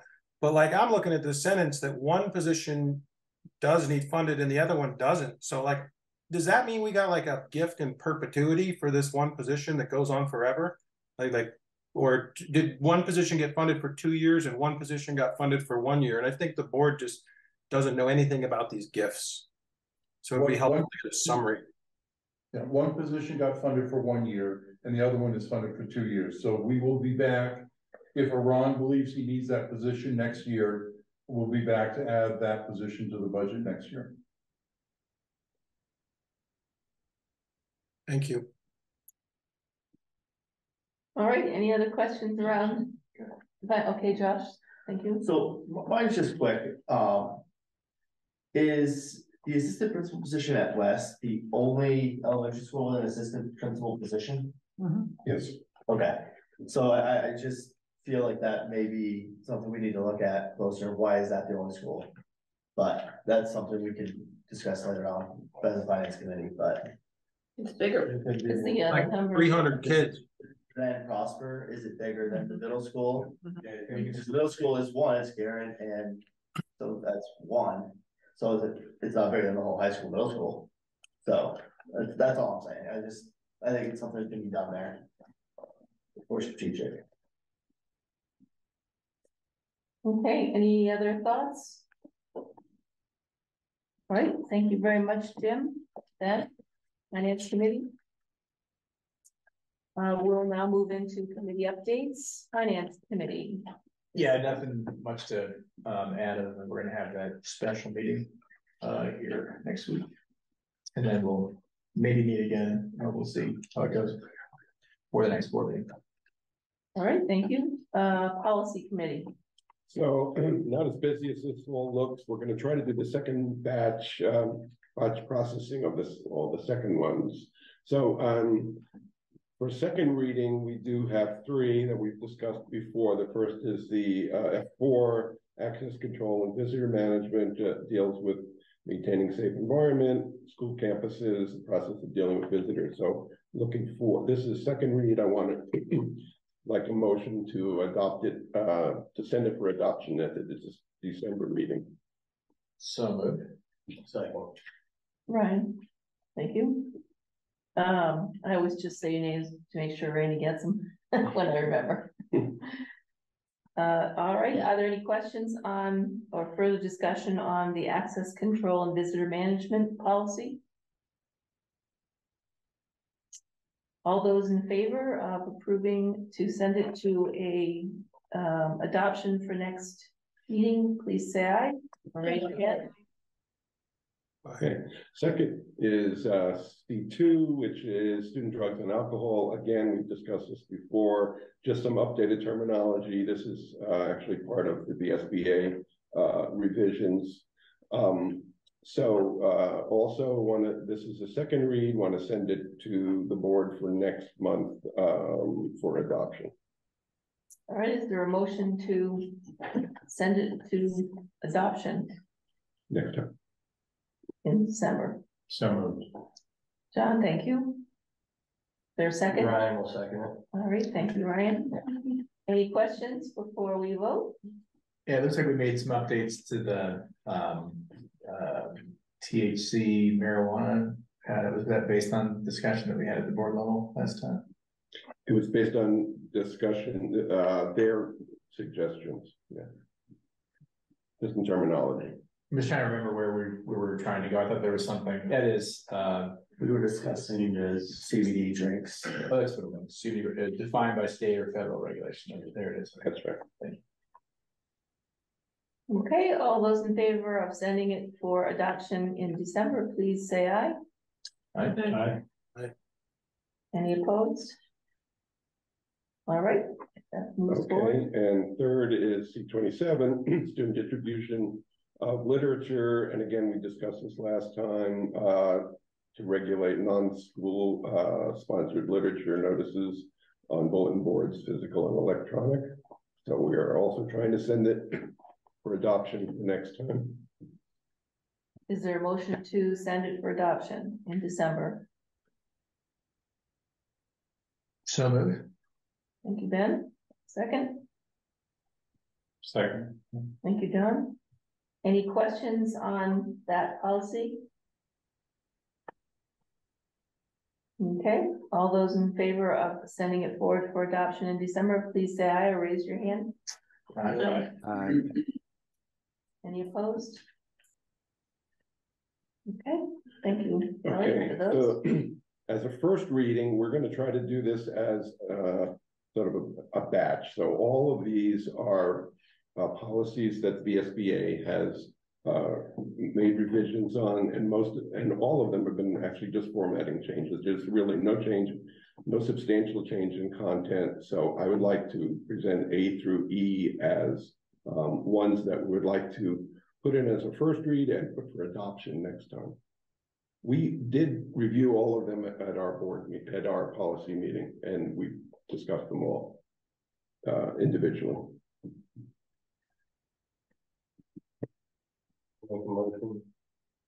Second.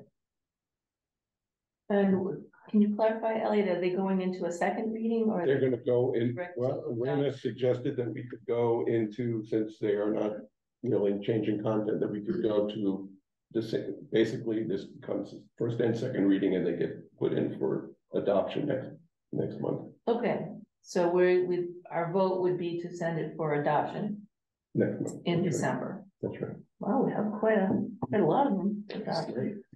Is there a motion in favor of that?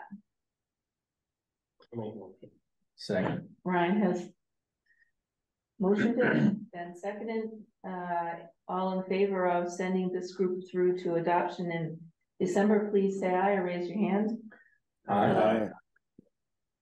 And I just want to thank everybody for cooperating with us. We have one more batch that's going to come next month. And then we should be back to discussing individual policies and getting into the meat of them. Okay. All right, Buildings and Ground Committee, do you have an update? I do. We met, this time we met at the Barnard Academy. So each time our committee gets together, we go to a different campus and get a little bit of a tour and history of the building.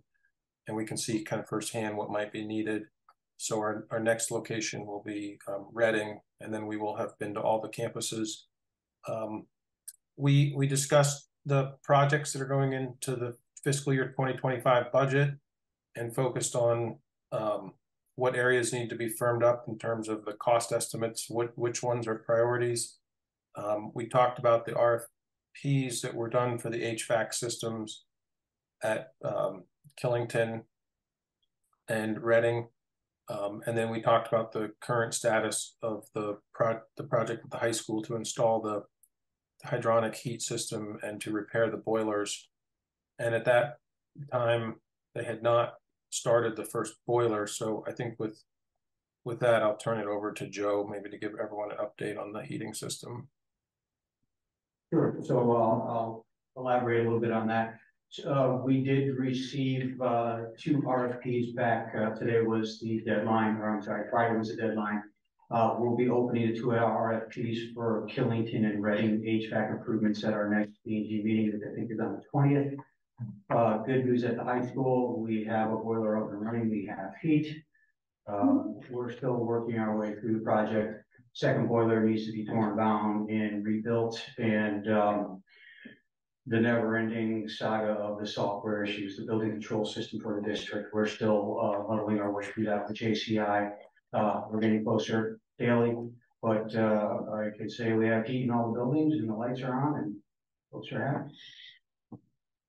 Great, good to hear. Bryce, would you like to give an update on negotiations, hiring and retention committee? Sure. Not much to report yet, but as Jim mentioned, there's a placeholder in the budget. We start negotiations in earnest next week on the 15th, on the 15th. So we'll see, and we'll keep everybody updated kind of where that's going to go. But the hope is that we can make this happen fairly smoothly in the next couple months and not have it be a long process. We talked a little bit about we're all on the same team, right? So we're going to come at it from that angle and see if we can't get these wrapped up soon. Thank you. Are there any working group reports? Yeah, I'll give a new build. October 26th, we had the second of 3 building tours and panel discussions. Thanks to Joe, Jim, Marlena, Garen, Carrie, Aiden, all were presenting and doing the tour. It went incredibly well. About 60 people came from several different communities. I've had 3 different people come to me since the tour and presentation saying, I came into this thing dead set against this project and now I'm going to vote for it. So those tours are effective, I would say, in terms of like showing the kinds of challenges that we got with the building and the plans that we've taken to address them. So thanks everybody who were involved with that.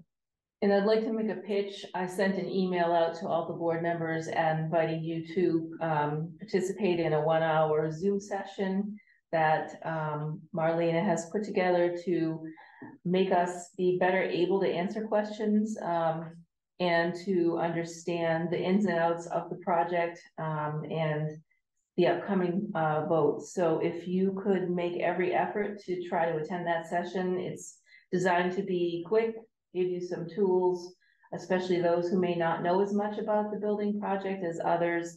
And so when you are at public meetings and people ask you questions or they catch you on the street, you at least can say, I don't have that answer, but this is the person you should talk to, or yes, I can give you a little bit of information on that. So that is, I believe it's the 16th, Ben, is that correct? That sounds right. From 7 to 8 at night. So it's just 1 hour. And this is going to be a very important time of year for us to all have some knowledge and be able to speak to the questions or point to the right people to get the answers to those questions. So thank you, and I appreciate an RSVP to that email. Any other working groups? All right, it is time for us to approve the minutes from the previous meeting on October 2nd. Are there any corrections that anyone noticed? Is there a motion to accept the minutes? I'll make a motion to accept the minutes. Thank you, Josh. Any second? Second. Thank you, John. Anna seconded as well. Okay, all in favor, please say aye or raise your hand. Aye. Any opposed? All right. At this time, we have another opportunity for public comment. So if there's anyone from the public who would like to speak, please raise your hand and be recognized. Yes, Tess. Hi, I'm Tess Belisle. I'm a senior at Woodstock Community High School, and I just wanted to take a moment to introduce myself. I'm very grateful for the opportunity to be here. I have just like a couple things that one of our lovely student council advisors has asked me to share. At the moment, we're trying to work on more student engagement within our student council. We recently had a really successful pep rally for our championship games, which we really appreciated. And we also are working on a couple more projects within the student council that we can do to get more engagement from the students. So yeah, thank you for having me. Well, thank you. Anybody else? Oh, Julie. Julie.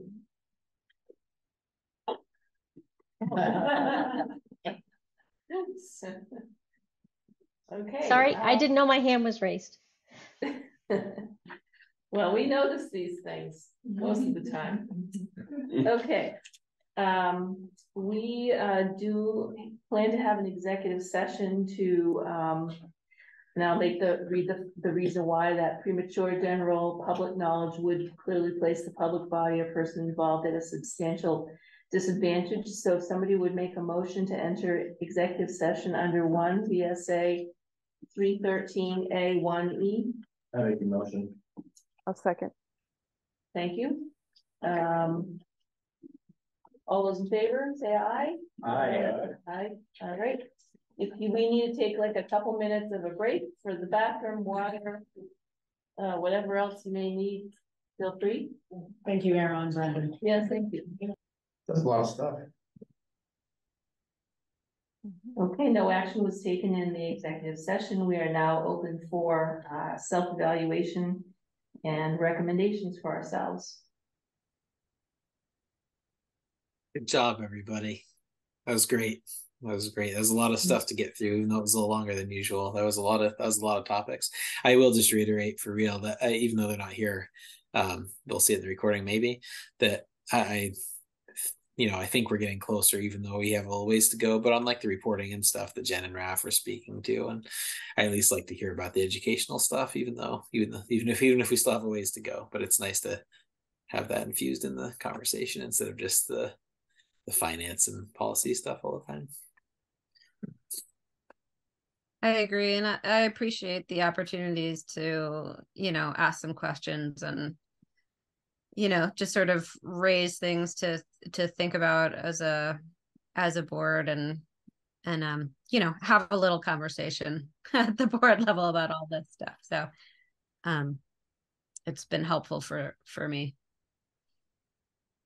Well, thank you for the folks who keep proposing topics to be brought to us, because that's how some of these presentations are getting at the board level, are specific a request is made or an email is sent, and then we can take that and put that on the agenda for the next meeting or 2 meetings down the road, depending on how packed the agenda is. So if you have anyone has any other topics that they think the board would be good to hear, please feel free to keep feeding them to us. Well, I appreciated Ray's enthusiasm. I like the way he approached his thoughts about what he saw and participated in, and I just like the general enthusiasm Ray brings to the board. Me too. Thanks. That's really nice. I appreciate you all. While he's sitting on the beach. Somewhere.